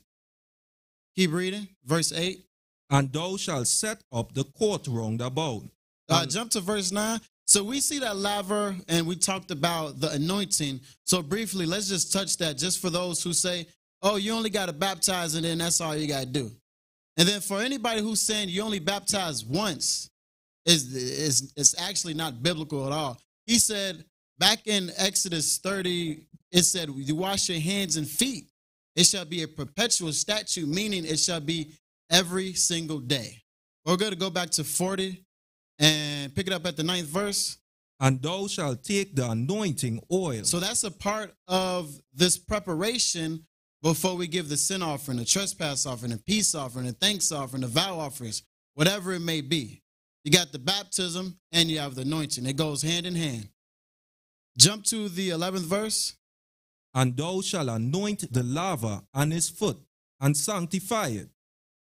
And thou shalt bring Aaron and his sons unto the door of the tabernacle of the congregation, and wash them with water. So as we see in the covenant of Moses, the priesthood, they also washed. That's what it said in the old covenant. We say baptism, wash your hands and or feet. The priesthood did the same thing. Nothing changed. Once again, statutes remained the same. Only the law changed. Verse 13. Matter of fact, jump to the 15th point. Let's get straight to the point. And thou shalt anoint them, as thou didst anoint their father. So what are they baptizing or washing and anointing for? What's the reason? Keep reading. That they may minister unto me. So that they can give up those peace offerings, those Thanksgiving offerings. Go ahead. In the priest's office. So they can fulfill their priestly office day by day. Keep reading. For the anointing shall surely be an everlasting priesthood throughout their generations. Once again, everlasting. So if it's still going on, if it was going on then, it's still going on today. And let's jump to verse 30 and read on to verse 32. And he set the laver between the tent of the congregation and the altar, and put water there to wash withal. And Moses and Aaron and his sons washed their hands and their feet thereat, when they went into the tent of the congregation. And when they came near unto the altar, they washed, as the Most High commanded Moses. So if you are coming to seek the Most High through prayer and supplication, and you're not washing, you're not baptizing your hands and or your feet, then you're coming wrong. But we're going to go ahead and continue on, and we're going to touch on Joshua. We talked about Joshua on the Sabbath and how we essentially passed over Joshua. But we're going to look at another point in this 3rd chapter of Joshua. Let's keep reading. Joshua 3, verse 13. And it shall come to pass, as soon as the soles of the feet of the priests that bear the ark of the Heavenly Father, the Most High of all the earth, shall rest in the waters of Jordan. All right, so that's the key word we're looking at today, the waters of Jordan. Jordan has been a prominent location from the times of the so-called beginning, from the fall of Adam, all the way till, well, it's changed now, but it's still very important as far as our history. Let's keep reading. That the waters of Jordan shall be cut off from the waters that come down from above. So we got a lot of water going on in Jordan. Jump to the 15th verse. And as they that bear the ark were come unto Jordan, and the feet of the priests that bear the ark were dipped in the brim of the water. For Jordan overfloweth all his banks all the time of harvest. So pay attention to that. For Jordan overfloweth all his banks all the time of harvest, meaning it was very plush, marshy, big bank. 16.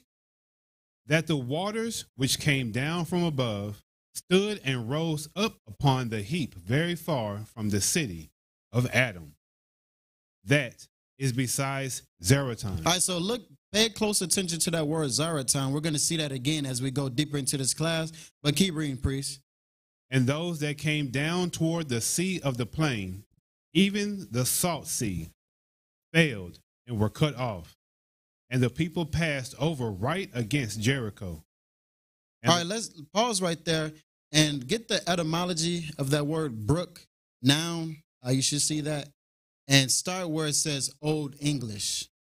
So we got, they were in Jericho, in that area, in the area of Jordan, a very plush wetland area.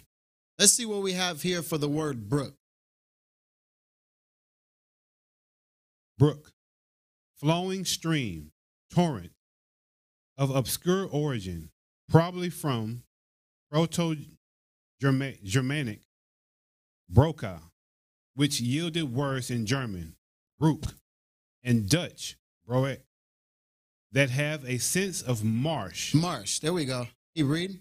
In success, in Kent, it means water meadow, and in plural, low, marshy ground. All right, so we're highlighting that so that when we get to this point in our class, we know exactly what marsh means or brook.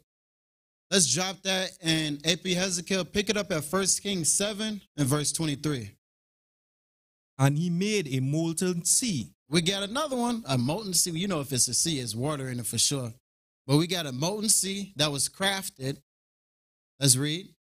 10 cubits from the one brim to the other. So it was pretty big. It was pretty big. We're not going to go into the dimensions of it, but it was pretty big. 10 cubits, 20 feet. All right, let's keep reading. It was round all about, and his height was 5 cubits. So it was essentially taller than a basketball rim. If anybody knows about basketball, it's about 10 feet high. It was taller than that, or about the same height, give or take. Let's keep reading. And a line of 30 cubits did compass it round about. So it was continually being filled with water. If baptism isn't important, then what's the purpose of Solomon making a molten sea inside the temple? Was it just for decoration? We know that the Most High is very specific and he does everything for a reason. But let's continue reading on in verse 24. And under the brim of it round about, there were knobs compassing it, 10 in a cubit, compassing the sea round about. Jump to 25. It stood upon 12 oxen. So it had 12 oxen all around this molten sea, or should I say, resting upon the molten sea were 12 oxen. And where did they stand? 3 looking toward the north, and 3 looking toward the west, and 3 looking toward the south, and 3 looking toward the east. And the sea was set above upon them, and all their hinder parts were inward. So as we have these oxen, they were facing outward, but the inward parts were surrounding each other. Meaning, with this molten sea, you had a surrounding brotherhood. That's what it resembled. So you see today, you got the robust priesthood standing strong side by side throughout each and every oblation. It's the same thing we got here. Let's keep reading. Jump to that 27th verse. And he made 10 bases of brass. So just as we talked about earlier in today's class in the introduction, we got those lavers of brass, or those lavers of brazen, where we can wash withal. So the priesthood uses the molten sea, and then everything from at that point was distributed to the congregation and everything else from that point. But let's go ahead in the 43rd verse. Jump down. And the 10 bases and 10 lavers on the bases. So we get it right there, those 10 bases. So you got 5 on the left and 5 on the right, all throughout the tabernacle of the congregation. Verse 44. And 1 sea, and 12 oxen under the sea.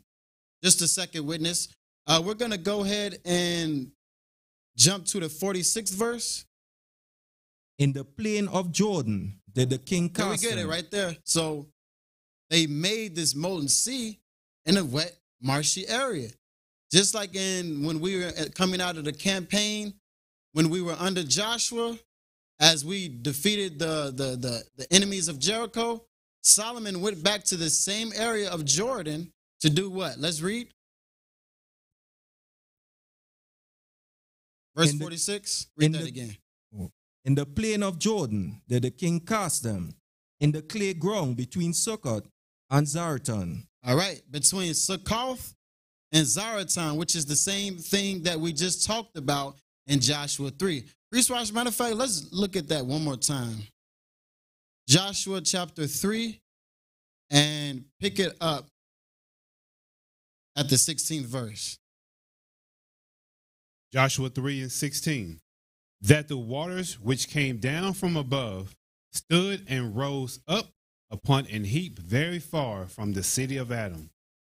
That is beside Zaratan. There we get it right there. So Solomon, looking at his history, looking at what his fathers told us, what his fathers told him, he went back to that same area that our forefathers went to. So as Solomon was being obedient and diligent and hearkening to the voice of his fathers, what should we be doing? The exact same thing. So if Moses said baptize or wash, and Yahweh said it, and David said it, and Paul said it, and John said it, Why would we be saying anything different? If they said wash your hands and feet, why would we go out and go swim in a water park or whatever it may be and call that baptism? That wouldn't be the case. Let's keep reading. Matter of fact, drop that for the sake of time and pick it up at 2 Chronicles 4, verse 2, AP Hezekiah. And as we mentioned in 1 Kings 7, when he was casting this, everything Solomon did, right? He didn't put nothing together in the holy area. He went outside and then he just put everything together like a puzzle or Legos. You know, that's why he said he cast them outside. And then he went in and put it together. And it was so heavy. He had so much brazen and gold and copper and silver that they just said, we're not even going to count it. There's too much glory up in here. We ain't even going to do it. But let's get that 2 Chronicles 4. Pick it up at the 2nd verse. 2 Chronicles chapter 4 and 2. Also, he made a molten sea of 10 cubits from brim to brim. There we get it. So now we can't say, oh, you just pulling that. That's just one verse. Or you just got, no, we got multiple witnesses. Perception upon precept, precept upon precept. The exact same thing. What does verse 3 say? And under it was the similitude of oxen, which did compass it round about. There we get it once again. And we talked about those lavers, the 5 on the left, 5 on the right. Let's get that verbatim. Start at the 5th verse, or 6th verse, I should say. He made also 10 lavers and put 5 on the right hand and 5 on the left. To do what? To wash in them. To wash in them, not to just have a sprinkler fight. No, to wash so we can get to work, so we can do those oblations. Go ahead. Such things as they offered for the burnt offering, they washed in them. So you had lavers for the priest, you had lavers for the congregation, you had lavers for the sacrifice, you had lavers for everything. So everything in the Most High's temple was ready to be cleansed at any moment. You had lavers in the front, middle, everywhere in the temple. Let's read. But the sea was for the priests to wash in. Like we talked about earlier, we said that the lavers was for the congregation, but the priesthood used the molten sea. That's what the Messiah baptizes the priesthood. Then we distribute it to the congregation. Let's drop that, AP Hezekiah. And Priest Raj, pick it up at 1 Maccabees. We're going to get another reference on this marshy area of Jordan. Go ahead. 1 Maccabees chapter 9, verse 42. So when they had avenged fully the blood of their brother, they turned again to the marsh of Jordan. They went again to the marsh of Jordan. Priest Raj, get that definition of marsh, the noun marsh. Marsh, tract of water, soaked, or partially flooded land, wet, swampy ground. So we had a lot of opportunity to baptize in this river or this area of Jordan. It wouldn't even make sense to call it a river because everywhere it was just flooded. Wet, swampy ground. Keep reading on. Go to the highlight portion of that definition. English marsh from Old English, merk, mersk, marish, marsh, swamp. Swamp. So it's a lot of water we're looking at. Go to that second highlighted portion. Dutch marsh, German marsh, Danish marsh, probably from Proto-Germanic Marai, sea, from Pi root, Morai, body of water. A body of water. So when you see the scriptures, especially in the New Testament, when it talks about, and they went down to Jordan, and Yahushua was baptized in Jordan, we see why right here. Let's keep reading in that 1 Maccabees. Pick it up at the 1 Maccabees 9, verse 43. Now when Bacchides heard hereof, he came on the Sabbath day unto the banks of Jordan with a great power. Then Jonathan said to his company, let us go up now and fight for our lives, for it standeth not with us today, as in time past. For, behold, the battle is before us and behind us, and the water of Jordan on this side and that side, the marsh likewise and wood. Neither is there place for us to turn aside. So we see earlier in the 43rd verse, it said the banks of Jordan. We touched on banks, how that's a large body of water, and we just touched on marsh. So once again, bank is a flowing stream, and marsh is that wetland, in so many words, a marshy wetland, full of water. All right, we're going to go ahead and continue in the 46th verse. Matter of fact, jump to the 48th verse. First Maccabees chapter 9, verse 48. Then Jonathan and they that were in with him leapt into Jordan and swam over unto the other bank. Howbeit, the other passed not over Jordan unto them. So there were slain of Bacchides side that day about 1,000 men. All right, so we're not going to go into the story that was discussed there, but we just highlighting the key points of they were in the area of Jordan where there was a lot of water. We're going to drop that Maccabees.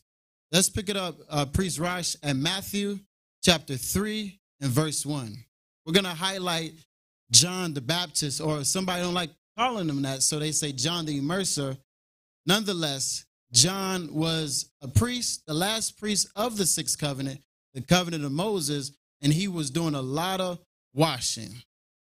He was in that Jordan area consistently because that was his lot, to baptize those into the covenant so that he can prepare the way for the Messiah. Let's get Matthew 3 and verse 1. In those days came John the Baptist, preaching in the wilderness of Judea, and saying, Repent ye, for the kingdom of heaven is at hand. All right, so just like we were talking about earlier, repent. Turn away from your wicked ways, or turn away from idolatry, whatever it may be, for the kingdom of heaven is at hand. You see brothers preaching this new covenant, teaching a gospel of peace, you know that the Messiah is coming sooner than later. Well, matter of fact, you know that the Messiah is here, because where would he be if we weren't teaching, if we weren't preaching? I'm not sure, but we're here now. The Messiah is ready for us, and we're looking to continue to do these oblations daily. So repent, for the kingdom of heaven is at hand. And as he was saying that, what else did he say? Or what did they say, and what did he clarify? Go ahead. Matthew chapter 3, verse 3. This is he that was spoken of by the prophet Isaiah, saying, The voice of one crying in the wilderness, Prepare ye the way of the heavenly Father, make his path straight. So as John was baptizing those into the covenant, he was also being prepared to baptize the Messiah, the Prince. Let's read in the 4th verse.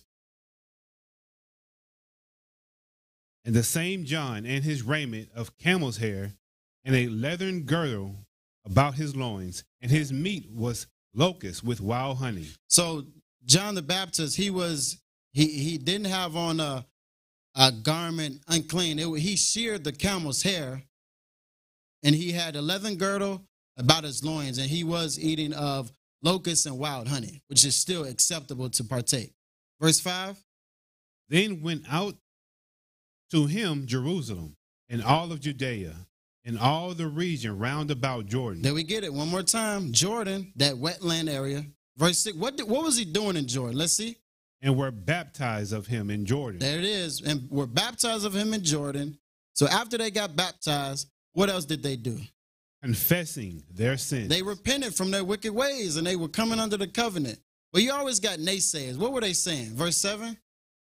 But when he saw many of the Pharisees, so the Pharisees were coming. They were talking trash. Man, what is he doing? I don't know what he was doing. What did John the Baptist say?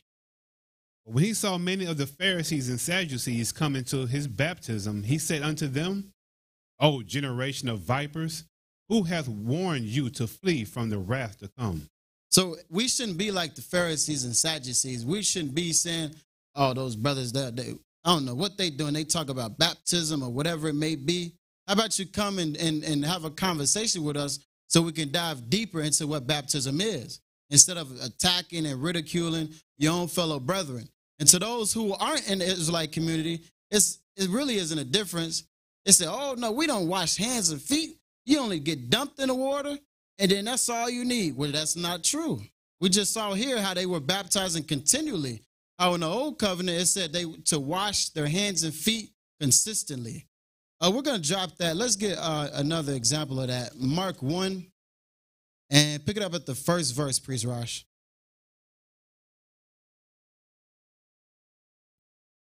The beginning of the gospel of Yahweh the Messiah, the son of Abba, as it is written in the prophets, behold, I send my messenger before thy face, which shall prepare the way, thy way before thee. Which shall prepare thy way before thee. Right? So we see that somebody was coming before the Messiah so that the Messiah may be baptized and so that the priesthood may be cleansed. Let's drop that and get Malachi 3 and verse 1. Malachi chapter 3, verse 1. Behold, I will send my messenger, and he shall prepare the way before me. And the Most High, whom ye seek, shall suddenly come to his temple, even the messenger of the covenant, whom ye delight in. Behold, he shall come, saith the Most High of hosts. So this is a very misconstrued scripture. We just went over this yesterday and the day before on the Sabbath class, and whatever else, however many times we went over it, it's twofold. It's talking about both the Messiah, Yahweh, and it's talking about John. So it's not one or the other. Just like in the Old Testament, we see sometimes it talks about both David and Yahweh, or David and Moses. So when we see these scriptures, if you don't have the proper understanding, seek the Most High by way of the priesthood so that you can get the understanding. And don't push out a false narrative. But let's go back over to Mark 1 and verse 3, picking up at where we just left off in regards to that messenger. Go ahead. Mark 1, verse 3. The voice of one crying in the wilderness, prepare ye the way. There it is. Prepare ye. Go ahead. Prepare ye the way of the Messiah. Prepare that way. Make sure everything is perfect. Make sure that he is ready so that he can be baptized. And in the audience, where would he be baptized at? Anybody know? All right, you guys say, Jordan, we'll see. We'll see. Let's keep reading the 4th verse. Verse 4. John did baptize in the wilderness and preached the baptism of repentance. So we just get baptism once, baptism twice. It's like, hey, this with the new covenant, the best thing that you can do is repent and be ye baptized. Who said that? Anybody know in the audience who said that? Repent and be ye baptized. You got John, who else? It was one more.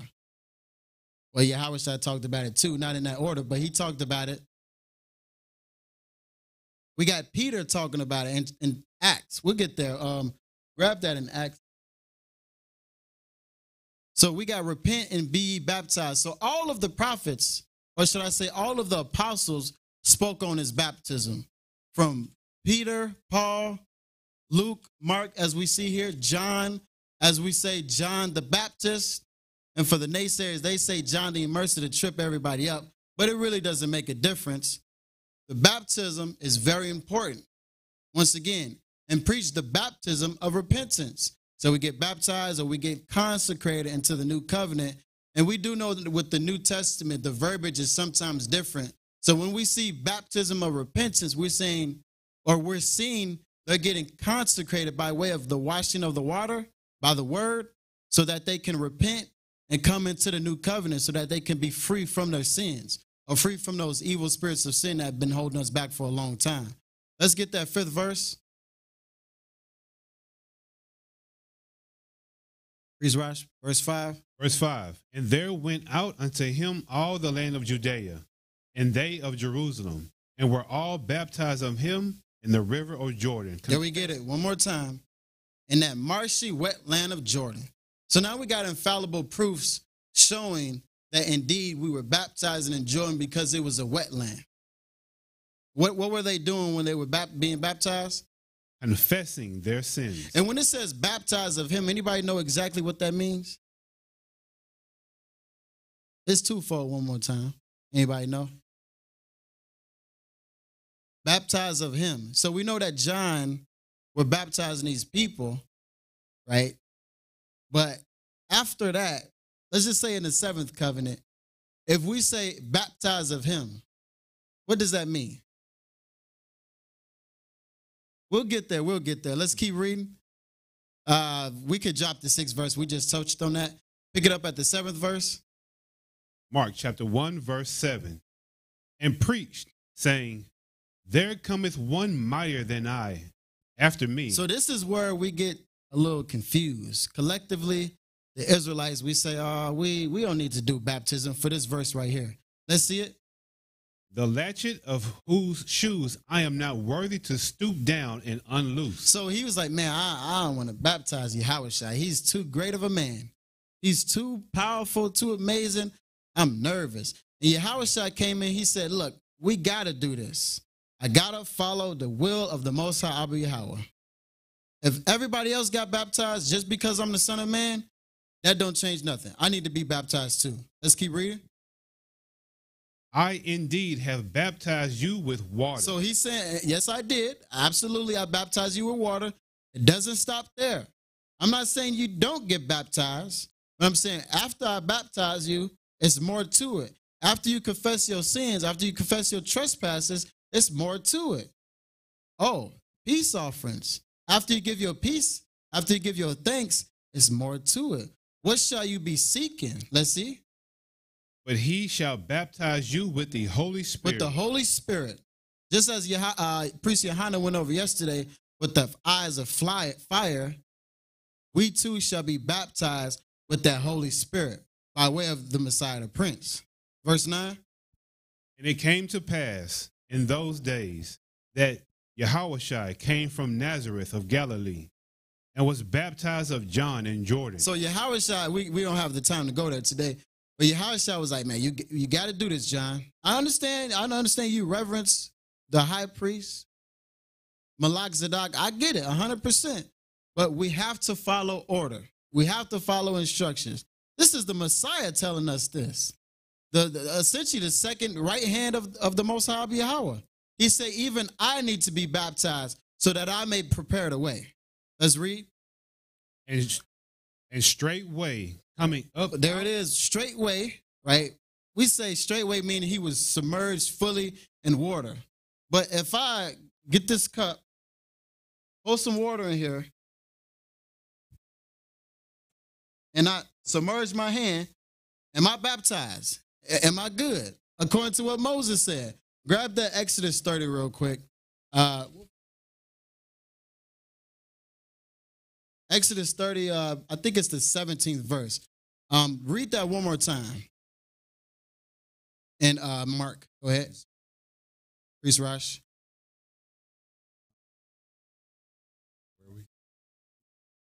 Mark 1, verse 10. And straightway coming up out of the water. Meaning after he was baptized, he saw the heavens open. The heavens, the sky, it was open. And what happened? And the Spirit. The Spirit of the Most High Abba Yahweh, what happened? Like a dove descending upon him. And he was like, oh, look at that. I'm well pleased. The Son of Man, the second, my right hand, even he follows order. Even he follows instructions to the T. So why will we be any different? Let's drop that. We saw that. Matter of fact, get that Exodus 30 with the example we just used. If I put my hand in this cup and my hand is full of water, so-called submerged, why do I need to dump in some water? And plus, it's not even spoken of anyway. Read Exodus 30 and 17. Let's see if it was spoken of. Exodus chapter 30, verse 17. And the Most High spake unto Moses, saying, Thou shalt also make a laver of brass, and his foot also of brass, to wash withal.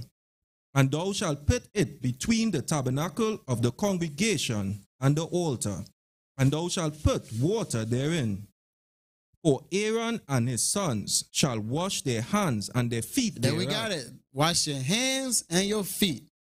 And I honestly don't believe, like, no shots taken. You know, we got the sisters, you know, sometimes they like to put on makeup and like to fancy up their hair real nice. I honestly do not believe if we had to do full submersion, they would be like, nope, I'm not dumping in there. Gonna mess my hair up, gonna mess my face up with my makeup. I honestly don't believe so. So the Most High knew what type of people he had. The washing of the hands and feet was permissible. Anything outside of that essentially was added on. Let's get Romans 6 and verse 3. Know ye not that so many of us, as were baptized into Yahushua the Messiah, were baptized into his death? That's heavy. So as the Messiah consecrated the seventh covenant, if he was baptized into his death, then we are also dead to what? Let's read. Therefore, we are buried with him by baptism into death. And what was the Messiah dead to? Anybody know in the audience or online? What was Yahushua dead to? And we get it. Read that again from the top, verse 3.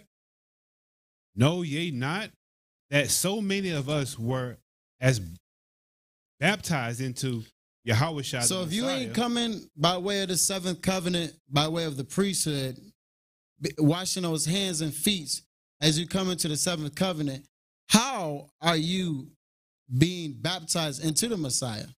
Because he got his hands and feet washed. So how are we supposed to do? Are we supposed to do it any different? Absolutely not. It says, baptized into the Christ, we were also baptized into his death. So I've heard people say, I'm baptized in the Messiah. And then they say, yeah, we sin every day. I don't be understanding. But we get that clarification right here. Read that again. know ye not that so many of us, as were baptized into Yahushua the Messiah, were baptized into his death.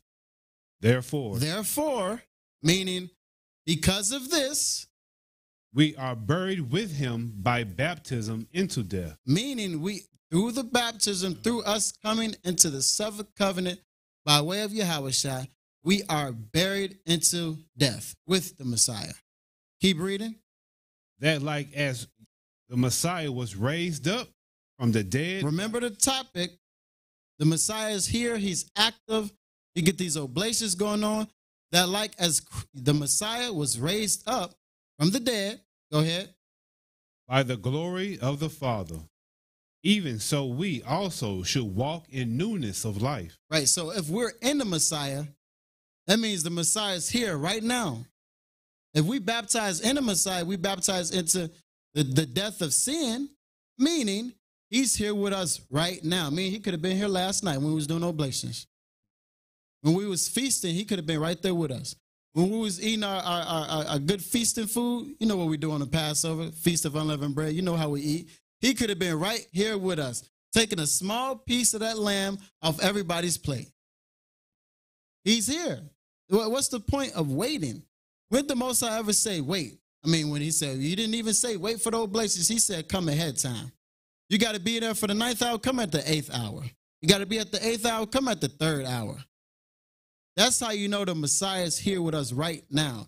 We don't have to wait. If the Messiah said, look, after you come into the covenant, repent and go teach the gospel. Yeah, that means he's here with us. We already baptized with him. So you look at your brother, you look at your sister, you say, is the Messiah here? We both in the seventh covenant? The Messiah is here with us then. Let's keep reading. Romans chapter 6, verse 5. For if we have been planted together in the likeness of his death, we shall be also in the likeness of his resurrection. There it is right there. That's self-explanatory. Read that one more time. That's heavy. You can't, this is irrefutable. For those who say, oh, the Messiah is he's coming down, waiting in 2023, or should I say, waiting in 2026, he'll be there. Or, you know, like we used to say back in the day, in the year 2000, the Messiah is coming. Well, he's already here. Why are we waiting? Why are we sitting back getting big and in our lazy chairs? Every feast of unleavened bread, we just eat lamb, and that's it. You know, like Priest Gabari said on the Day of Atonement, we just fast from cheeseburgers. We need to be fasting with the Messiah so that we can be in the Messiah.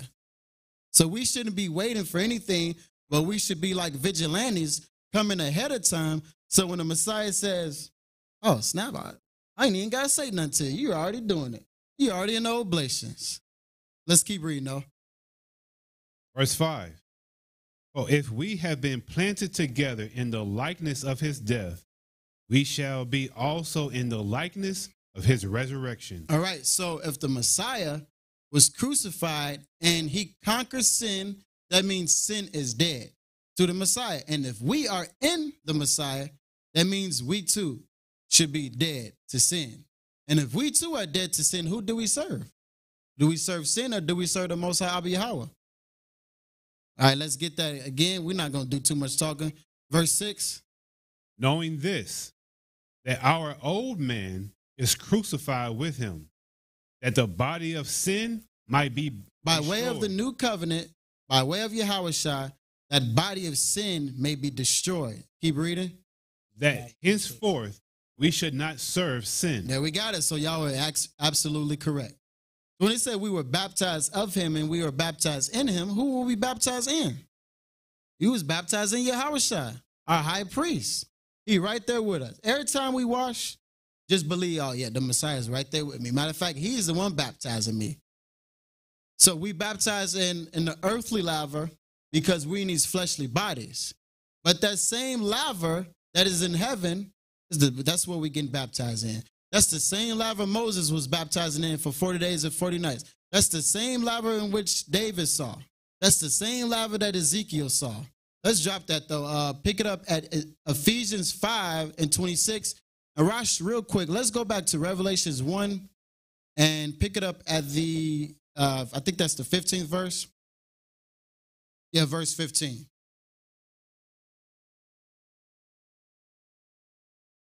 Revelations chapter 1, verse 15.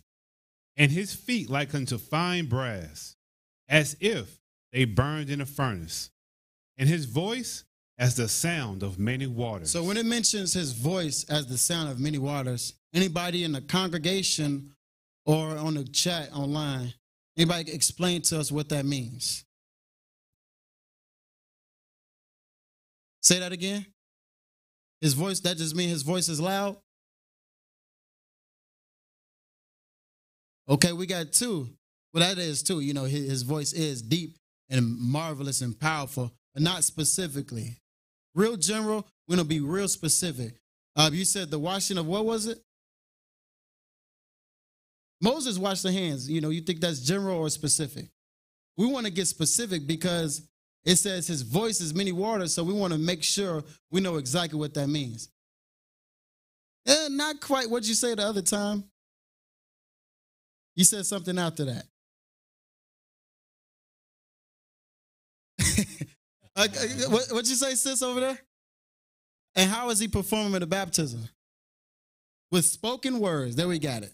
Excellent. So everybody that says something, they were correct. But like we say, we want to make sure we get that bullseye. Go ahead and get that Ephesians 5:26. AP Hezekiah. Ephesians chapter 5, verse 26. And read that slow too. That he might sanctify and cleanse it with the washing of water by the word. With the washing of the water by the word. So most camps, most Israelites, most Hebrews, I'm not sure about the Christians, I don't keep up with them. They say, oh, the washing of the water by the word. Hey, go get Genesis 1. Go get Matthew 2. Master all these precepts. Oh, that's how you know you've been baptized. That's not the case. Revelations 20, and pick it up at the 3rd verse. We're going to see what it really means for the washing of the water by the word. And if you've been following along, you probably know, but you already know, we have to prove all things. Revelations 20 and verse 4. Go ahead and read that when you got it. Revelations chapter 20, verse 4. And I saw thrones, that they sat upon them, and judgment was given unto them. And I saw the souls of them that were beheaded for the witness of Yahushua, and for the word of Abba, and which Go to the previous chapter, Revelations 19 and verse 12. His eyes were as a flame of fire, and on his head were many crowns, and he had a name written that no man knew, but he himself. And he was clothed with a vesture dipped in blood, and his name is called the Word of Abba. There it is right there. His name is called who? The Word of Abba. The Word of Abba. AP Hezekiah, read that Ephesians 5 and verse 26 one more time. That he might sanctify and cleanse it with the washing of water by the word. So that he might sanctify and cleanse it with the washing of water by Yahushua, who is the word of Abba Yahweh. So that clarifies and clears up the misnomer that Genesis 1, Matthew 2, memorize the whole book, the Apocrypha, memorize the book of Enoch. Not saying that those things are bad, because we should know all of the scriptures. But that isn't what baptism is. To say, oh, I've been baptized because I know all these scriptures, that wouldn't be the case. Oh, I'm in the new covenant because I know all these scriptures. That's what it say here, right here, Ephesians 5. No, the word, or Yahushai, is the word. And we are being washed by way of the word. But we're going to drop that, and we're going to get that a second look on why we say the voice as of many waters. Hebrew 13 and 15. So in the times of Moses, they washed, all of their sacrifices were carnal, or bullocks and rams. But in Hebrews, it's a little different. We're going to see what it is in Hebrews, how we give up those sacrifices. Hebrews chapter 13, verse 15. By him, therefore, let us offer the sacrifice of praise to Abba continually. And how are we doing that sacrifice of praise? That is, the fruit of our lips. The fruit of our lips, meaning spoken, audible. Keep reading. That is, the fruit of our lips, giving thanks to his name, but to do good and communicate. Communicative, audible, spoken. Go ahead.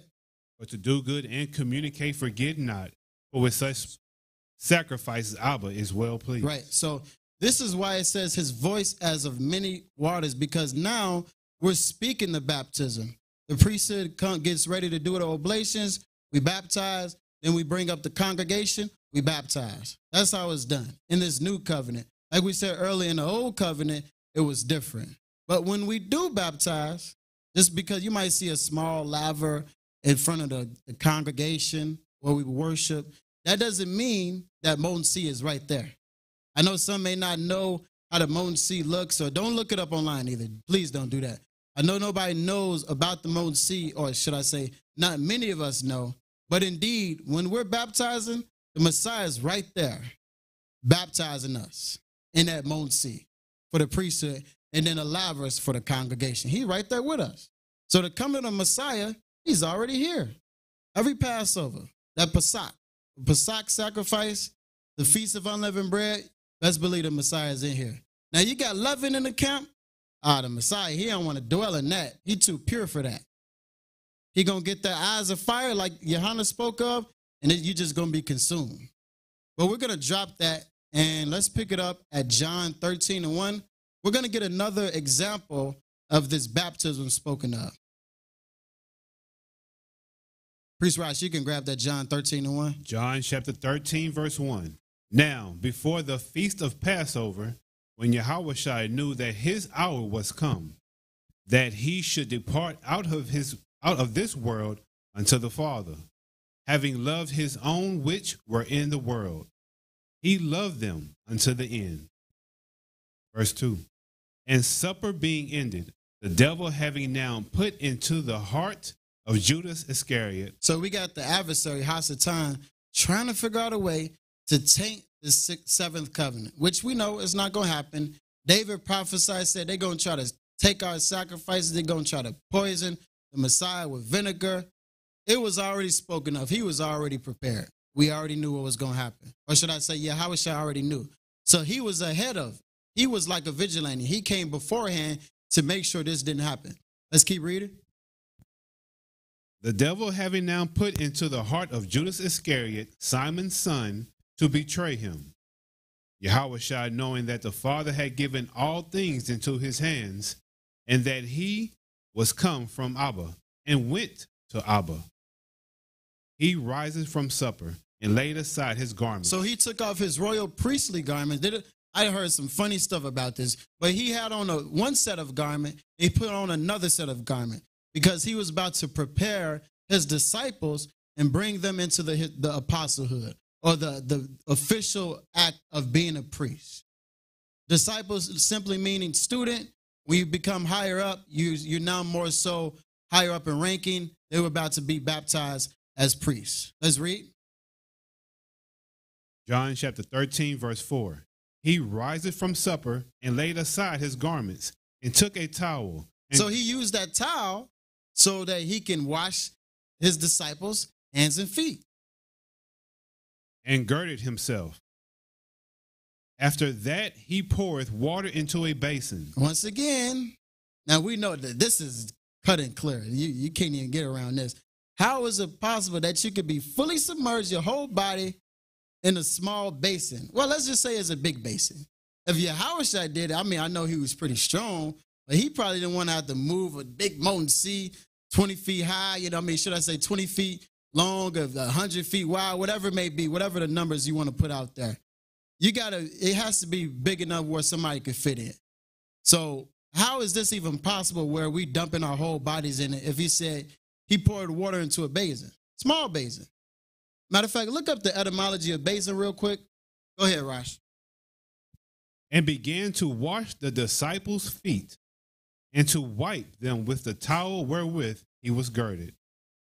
There it is right there. So he washed their feet, the disciples' feet. And what did Peter say? Then cometh he to Simon Peter, and Peter said unto him, Messiah, dost thou wash my feet? He like, whoa, hold up. Is this an act of humility? That's what we hear people say. Oh, you know, on the Passover, if you're the leader, you go and you wash everybody in the congregation's feet. I mean, what does that do? I mean, the scriptures say be humble. I mean, do we got to show our humility, or we show our humility inward to the Most High Yahweh? So would that be the case? What y'all think? Or was he doing something else? He was preparing. What was he preparing for? All right, let's see that. Let's continue reading, Priest Rosh. Verse 7. Yahushua answered and said unto him, What I do thou knowest not now. See, you don't really know right now, but you're going to know soon. You must not have been paying attention to what John was doing, what Mark was speaking about, what Moses was talking about. What you forget, Peter? You know, Peter, you always forgetting. First you say you want to go deny me 3 times, which was prophecy. And you say, I don't know, Yahushua. I don't think you should baptize me. Well, he didn't know he was saying that, but that's what he was saying. That's like for the priesthood saying, you know what, executive priesthood, y'all hold off on that washing my hands and feet. Y'all high, I'm low. Don't do that. That's like us saying that. But that's like us saying, oh, Most High, you too righteous. Maybe you shouldn't do that, you know. But we know that's not the case. So it was just a lack of understanding. And if we pay close attention here, he asked, he said, wait, are you washing my feet? He didn't say, hey, you don't need to wash my feet. He was confused. Well, I don't want to use the word confused. He just didn't properly understand. But what did Yahushua say? Verse 7? From the top. Yahushua answered and said unto him, What I do thou knowest not now, but thou shalt know hereafter. There it is. He said, well, you may not know now, and then that's totally fine, but you're going to know after. Then what did Yahushua say in the 8th verse?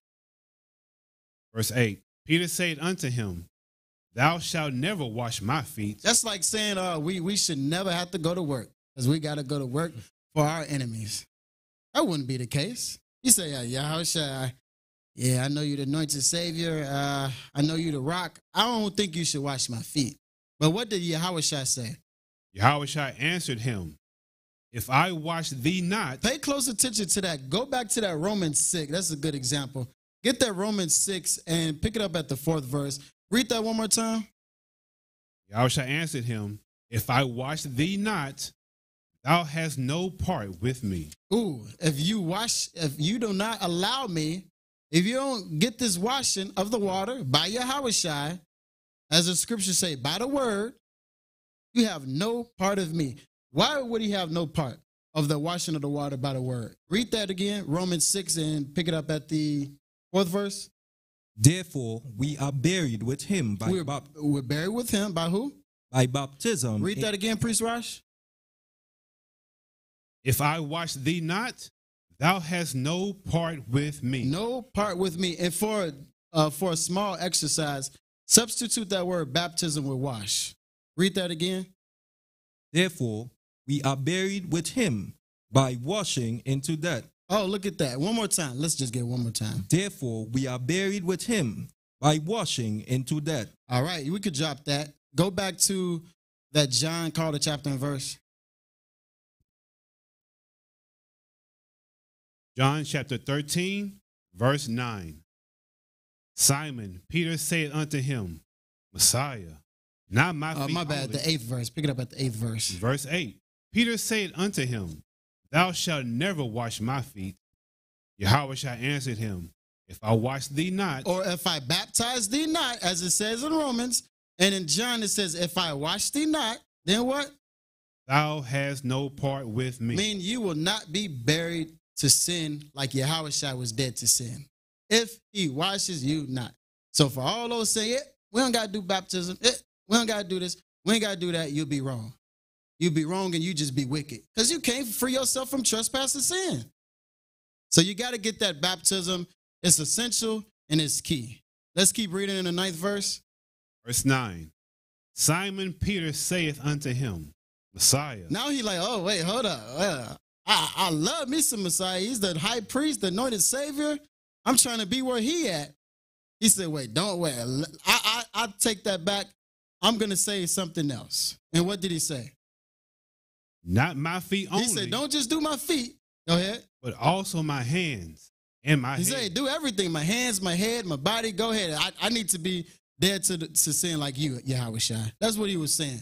But what did Yahushua say in the 10th verse? Yahushua say unto him, He that is washed needeth not to save to wash his feet. Meaning, when I baptize you, when I baptize your hands and feet, that's good. Why is he saying that's good? Anybody know? Why he say you just got to do wash his hands and feet? Anybody know why Yahushua said that? Look back to what we said earlier when we went back to the schoolmaster. Why he say, oh, you only need to do your hands and feet?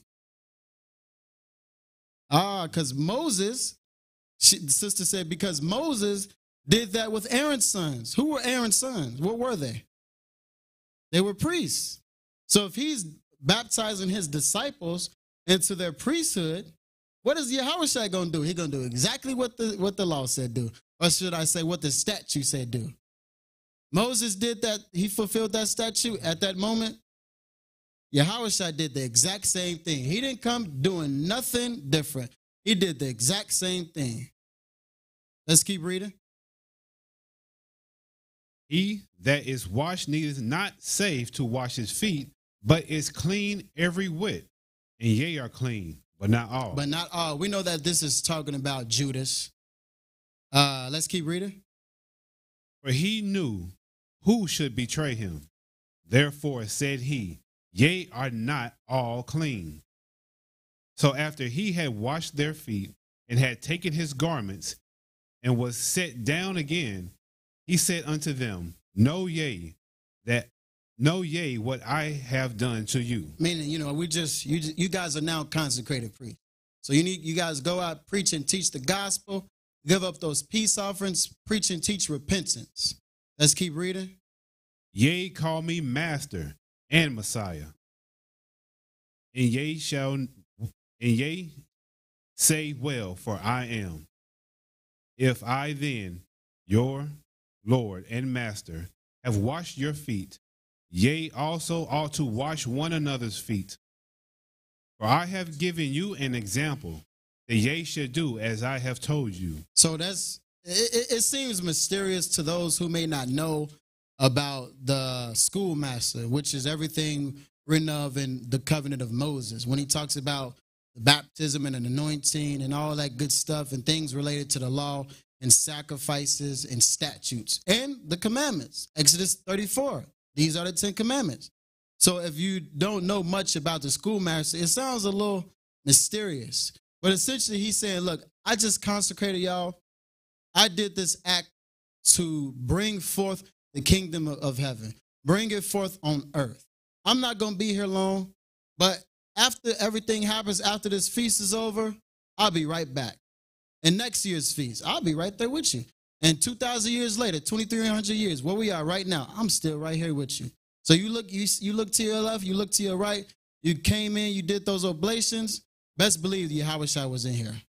The angels, whoever it may be, the Messiah was indeed with us. We don't have to wait. Once again, why wait if we could put the work in now, be vigilant, be diligent, and the Most High is already preparing the way for us. All right, let's grab Acts 2 and 38. As Yahushua did this, we're going to see somebody else saying the exact same thing. Acts 2 and verse, pick it up at the 37th verse. Now when they heard this, they were pricked in their heart, and said unto Peter and to the rest of the apostles, Men and brethren, what shall we do? Then Peter said unto them, Repent and be baptized, every one of you. Repent and come into this new covenant, this covenant of David, the covenant of charity, mercy, and grace. All right, we're going to drop that. I just want to highlight that point. Priest Rosh, if you can, you go ahead and drop that, what you have. Essentially what it's saying is, after you've come under the covenant, go teach and preach the gospel by way of the priesthood, of course, and bring more into this seventh covenant. Have them get baptized. Let's pick it up at Hebrews 3 and the 9th verse. Hebrews chapter 3, verse 9. When your fathers tempted me, proved me, and saw my works 40 years, wherefore I was grieved with that generation, and said, They do always err in their way, in their heart, and they have not known my ways. So I swear in my wrath, they shall not enter into my rest. So after we get consecrated into the seventh covenant, you don't stop there. You keep pushing, you keep moving. It's a continual battle. You get baptized, you get consecrated to the covenant. That following day, time to get baptized again. That following day, baptized again. Essentially, you have to wash your hands and feet until either the Messiah says the kingdom of we here, meaning, or should I say, until the time in which we're resurrected in that 7,000th year, or until the time we perish. Either way, you got to wash your hands and feet, meaning it's forever, meaning you don't stop. You sleepy? Hey, that's not an excuse. You tired, you sick, whatever it may be. Essentially, you get baptized daily, or you ain't going to enter into the Most High's rest. Let's read. For the sake of time, jump to the 14th verse. Verse 14. For we are made partakers of the Messiah, through his death, so that we too are dead to sin by way of the baptism, if we hold the beginning of our confidence steadfast unto the end. Jump to the next chapter, Hebrews 4, verse 14. Hebrews 4, verse 14. Seeing then that we have a great high priest. So we got a high priest who showed us how to get consecrated into the covenant. He showed us how to give up those oblations as we talked about earlier. He showed us why you wash your hands and feet as he went back to the covenant of Moses. And he showed us that, oh, you baptizing me mean you dead to sin. That's how great of a high priest we have. Keep reading. That is passed into the heavens. So if he's in, just go ahead, read on first. Just read on first. Yahushua, the son of Abba, let us hold fast our profession. For we have not an high priest which cannot be touched with the feeling of our infirmities, but was in all points tempted like as we are. So the Yahushua came down just like us. Once again, he came down and he got baptized by John the Baptist so that he can lead and preach and so that he can be prepared to consecrate the seventh covenant. So us too, we're going to get tempted. It's going to be rough. But one thing you know, two things for certain. You pick up that water, whatever you got, and you baptize. You get in those oblations. You don't fight. You don't stop. Anybody saying you only got to do it one time? If you get tempted, how you going to pray to the Most High if you only got to do it one time? How you going to be free of sin if you only got to wash your hands and feet one time? It doesn't make sense at all. But let's get in the 16th verse. Verse 16. Let us therefore come boldly into the throne of grace. You think the Most High going to let you come into his tabernacle, the congregation, boldly if you ain't baptized? I don't know about that. As soon as you step foot, you might turn to ashes. Keep reading. Matter of fact, drop that. And pick it up at Hebrews 5 and 10th verse. Hebrews chapter 5, verse 10. Called of Abba and high priest after the order of Melchizedek. So he was after the order of Melchizedek as well. Verse 11, we still going to have people who say, nope, that ain't baptism. Got to dump them in the water. Got to wash my makeup off. I got to get my hair wet. I got to go all the way at the bottom. I think really it's just for show, just to show people that, oh, I'm trying to change my life. But once again, you don't show that outwardly. You show that inwardly, and your righteousness and your humility will reflect outwardly. Go ahead. Of whom we have many things to say. We didn't talk about the covenant of Moses, how they did it. We didn't talk about how Yahushua talked to Peter. We didn't talk about how Peter told us, repent, be ye baptized. We didn't talk about John baptizing the Messiah. We didn't talk about how he prepared the way. Out of all these things, go ahead. Of whom we have many things to say and hard to be uttered. Sometimes it is complicated and complex. That's true. We're not going to take that away. We're not going to say, oh, this stuff is easy. It's not. But it's hard to be uttered. But what about it? Seeing ye are dull of hearing. You just refuse to hear. You refuse to hear the words of the priesthood, the words of the Most High Abba Yahweh. Because it's all through Scripture. Washing of the water by the word, everywhere from Reshith, or the book of the first fruits, all the way down to Revelations, in between Enoch and Jasher, Jubilees, everywhere between. You got washing, baptism everywhere. Keep reading, call it chapter and verse. Hebrews chapter 5, verse 12. For the time ye ought to be teachers, ye have need that one teach you again. So we got to relearn, right? As Peter said, everything you thought you knew, just take it away and relearn it. Go ahead. You have need that one teach you again, which be the first principles of the oracles. So of relearn Abba. This gospel, or should I say, relearn what it means to be an Israelite. Relearn what it means to be tethered to the nation of Israel. You thought you was a priest, or we like to call in the camps the Kohanim, or whatever it may be, even though that's the correct term. But you thought you were a priest, or whatever it may be, and you don't know this. This is okay. But don't take the information and say, look, I know how to do it. Now, come join us and learn what it means to baptize and repent, come into the seventh covenant, so that you can give up those Thanksgiving offerings, so that you can give your tithe offerings, so the priesthood can give the trespass and sin offerings, so that we may all be free of evil, free of wickedness, so that we can be right next to the Messiah today, tomorrow, 7 years from now, 14 years from now, the great Jubilee from now, whichever it may be. Let's keep reading.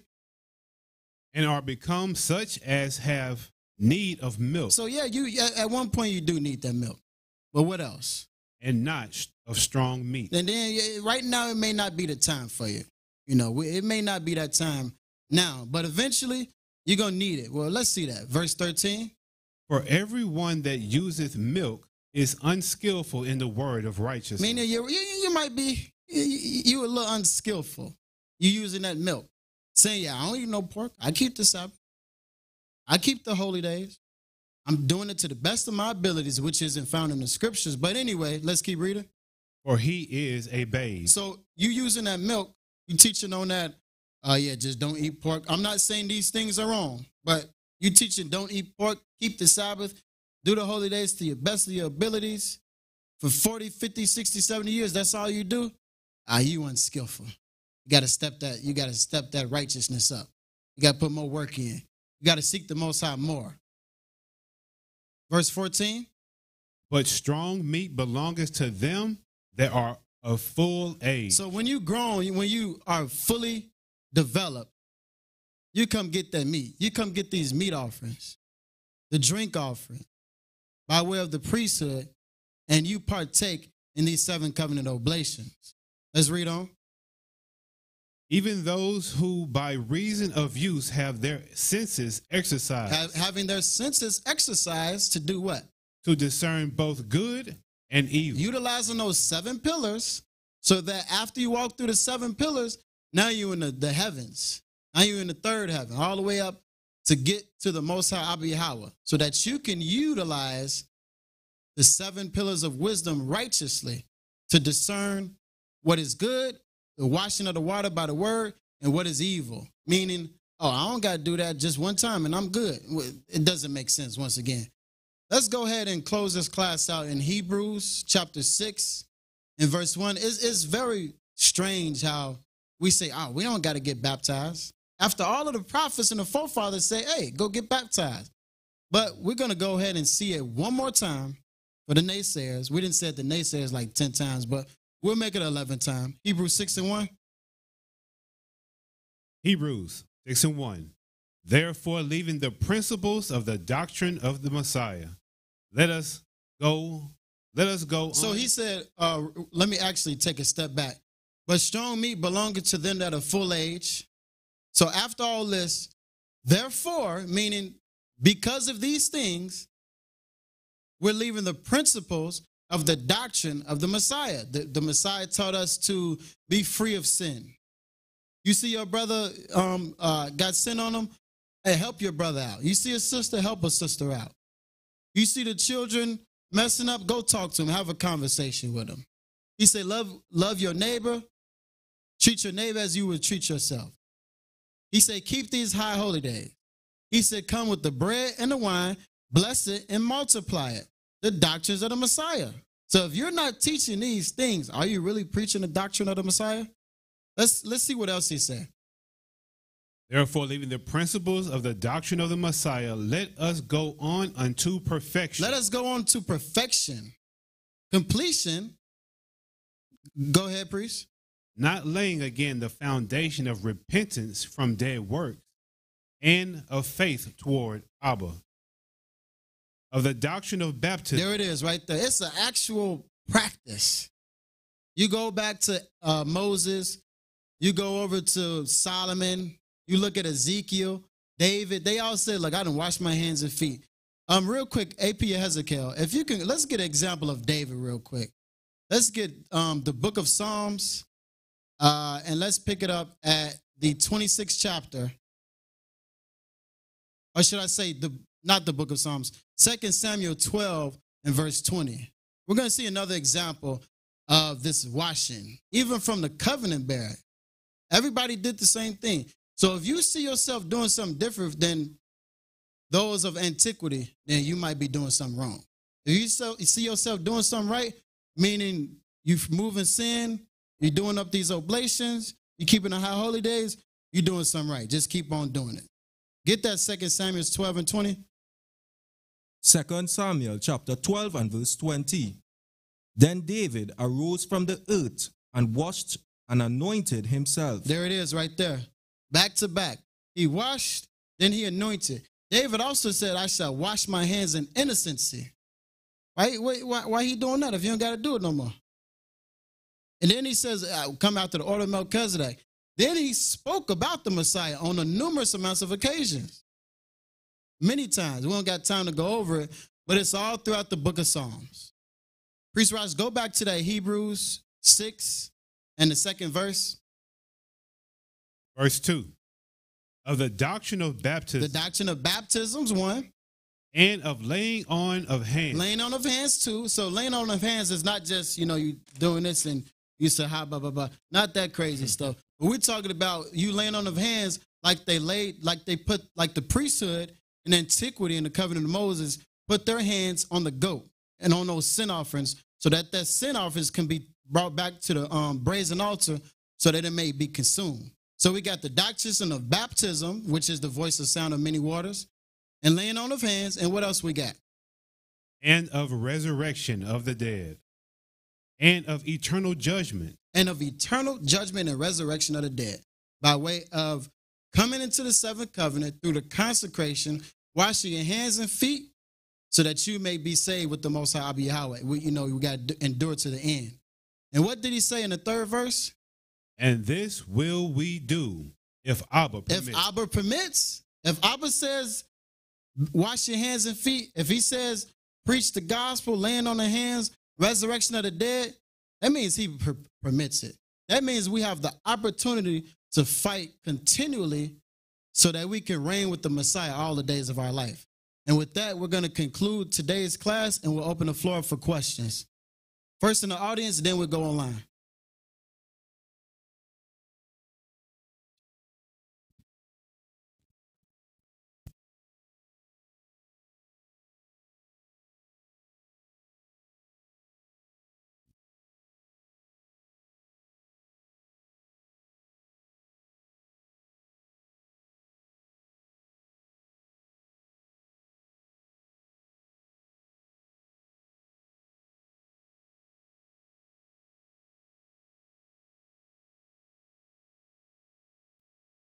We got any questions?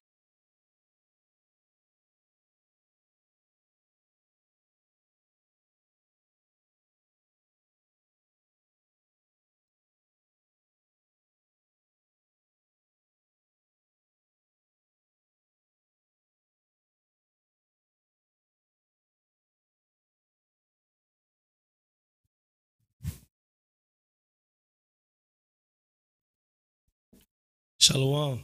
Shalom. My question is, first of all, great class, man. All praise to the Most High. My question is surrounded around the verse where it says, washing with the word. The verse before it speaks something about how we should treat our wives. Could you read it? It's I'm trying to see which verse it is real quick. Back in Ephesians, right? Yes, sir. Ephesians 5:25. AP Hezekiah, if you can grab that. All right, now what was the question again?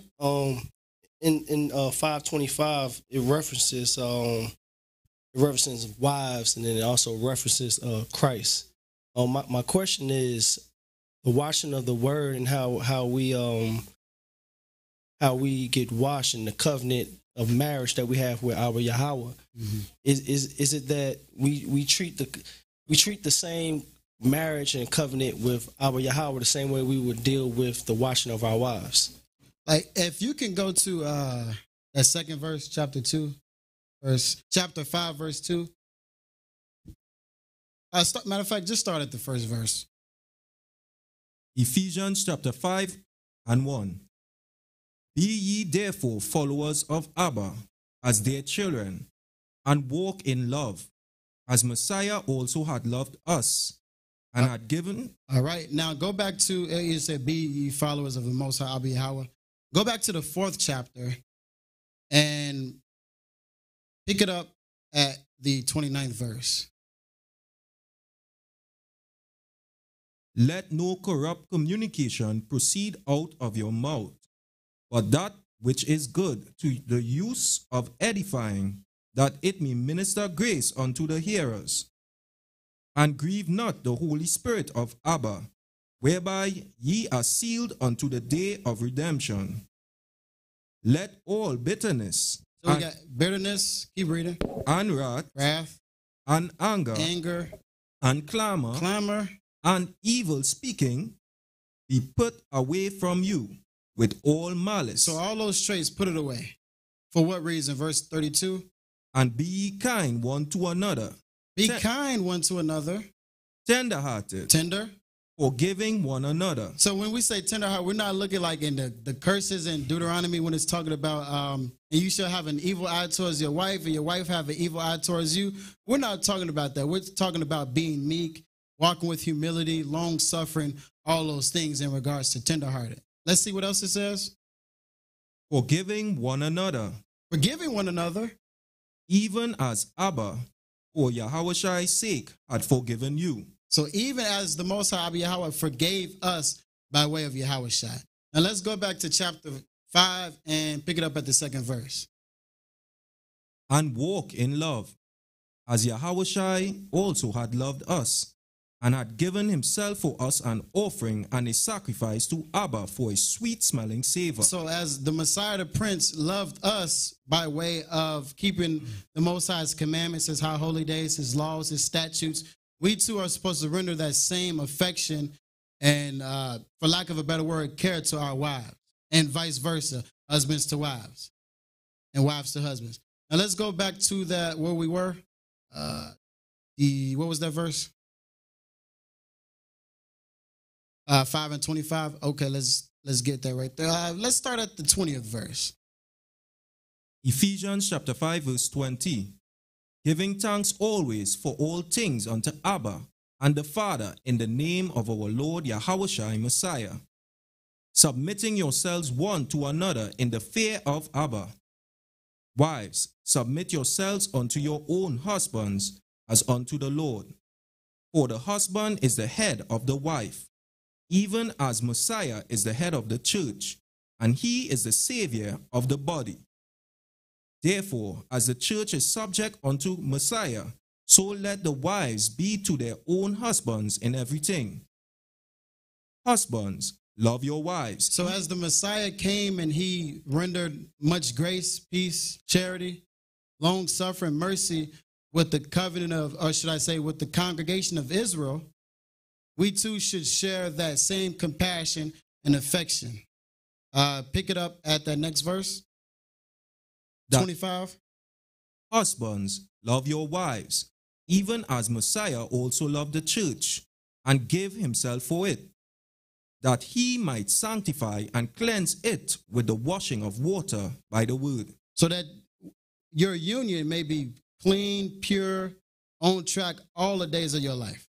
But we also know that washing of the water by the word is talking about the baptism through the Messiah, the Prince. So it's twofold, but specifically with that 26th verse, we're talking about making sure that we got that washing of the water by Yahushua the Messiah. Any other priests want to add on to that? Oh, okay, gotcha. I mean, it's around that. So does that mean that the washing of the word, let's say for instance, do you baptize and anoint and do all that with your wife? That's what I'm trying to say. Like, do you do that in times of tension? Yeah, remember, I think for the Feast of Weeks, we talked about that actually with Tobit and Tobias. I forget which one off the top. But when they were having issues, they came to the Most High together, unified, to make sure that whatever issues that they did have would go away. So, of course, we know sometimes we be on the go, we be on the run, so we can't always do it collectively with our wife. But if we got the opportunity, why not? You know, get in that oblation together, a cause, me and men, y'all need salvation, hop in salvation. You need the fulfilling of the law for whatever you need, hop in your Kim. Collectively, you know, so that's essentially right on point. Hallelujah. Come on, all praises.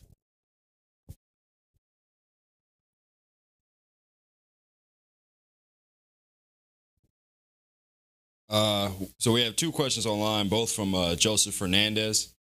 His first question is, will there be a physical coming of Jesus, or everything happen in one's chamber of imagery?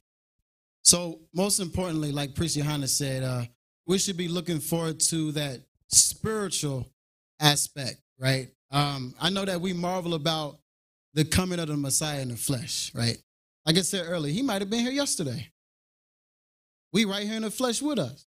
But if we too focus on the flesh, and we was here yesterday, when we were in oblations, we might have missed him. So the key is to focus on the spirit so that when that day comes, we don't have to say, oh, snap, I missed the Messiah. I was looking from my carnal eyes. So that we do know that it is both twofold, but most importantly, we're looking at the resurrection from the spirit, returning back to the city of Adam and going to the throne of the Most High Yahweh. Right. Let me add to that as well, because I spoke more to that, is that we speak about the first and the second resurrection in Revelations. The Messiah is coming first in your chamber of imagery to collect those who are his. And then they will be a part of that return that everybody is talking about. But he's not returning to collect anybody there. He's coming to change the whole world at that moment. So it's two parts happening. We're going to be going through that in prophecy. You want to be part of that first resurrection. You want to be those whom he chooses to take from this realm, remold, shape in the image of the Elohim or Elohim, and then return, being a part of his mission to conquer, replace, and change this whole world. All right. And blessed are those who take part in that first resurrection, those who take part in that first change. They are those who will reside in heaven. are in the kingdom of the Most High. Just like the sons of Seth was on that holy mountain, they got adopted and became the children of the Heavenly Father. Everybody wasn't children of the Most High, but they were. And so that's what it's talking about. There will be a physical return, but it's not like what is being reported out there by, Christian churches or in Islam. That first part is to come pick up his army, his soldiers, and to equip them. Then they're coming back to set this place in order. That's it. All right, and last question, once again from Joseph Fernandez. It's not necessarily related to class, but he's asked, outside the day watch, during the night watch, do we still baptize and anoint before speaking to our Abba? As I know we do not do any sacrifice during the night watch. So essentially at the moment, the priesthood is doing the 12 hours of the day watch, right? And we know that the angels cover the night watch. You tether your prayers to the night watch, but if we're the children of the day, put extra emphasis if you don't have a priest who's able to do that consistently, which in most cases that won't happen, put your extra emphasis on the day watch. So we know that the baptism is rendered by the priesthood. So all I'm saying is put extra emphasis on the day watch and try your hardest, do your best not to miss it. Get in 2 of them, 4 of them, 6 of them. We got some people, they did 8 the other day. Put extra emphasis on that day watch.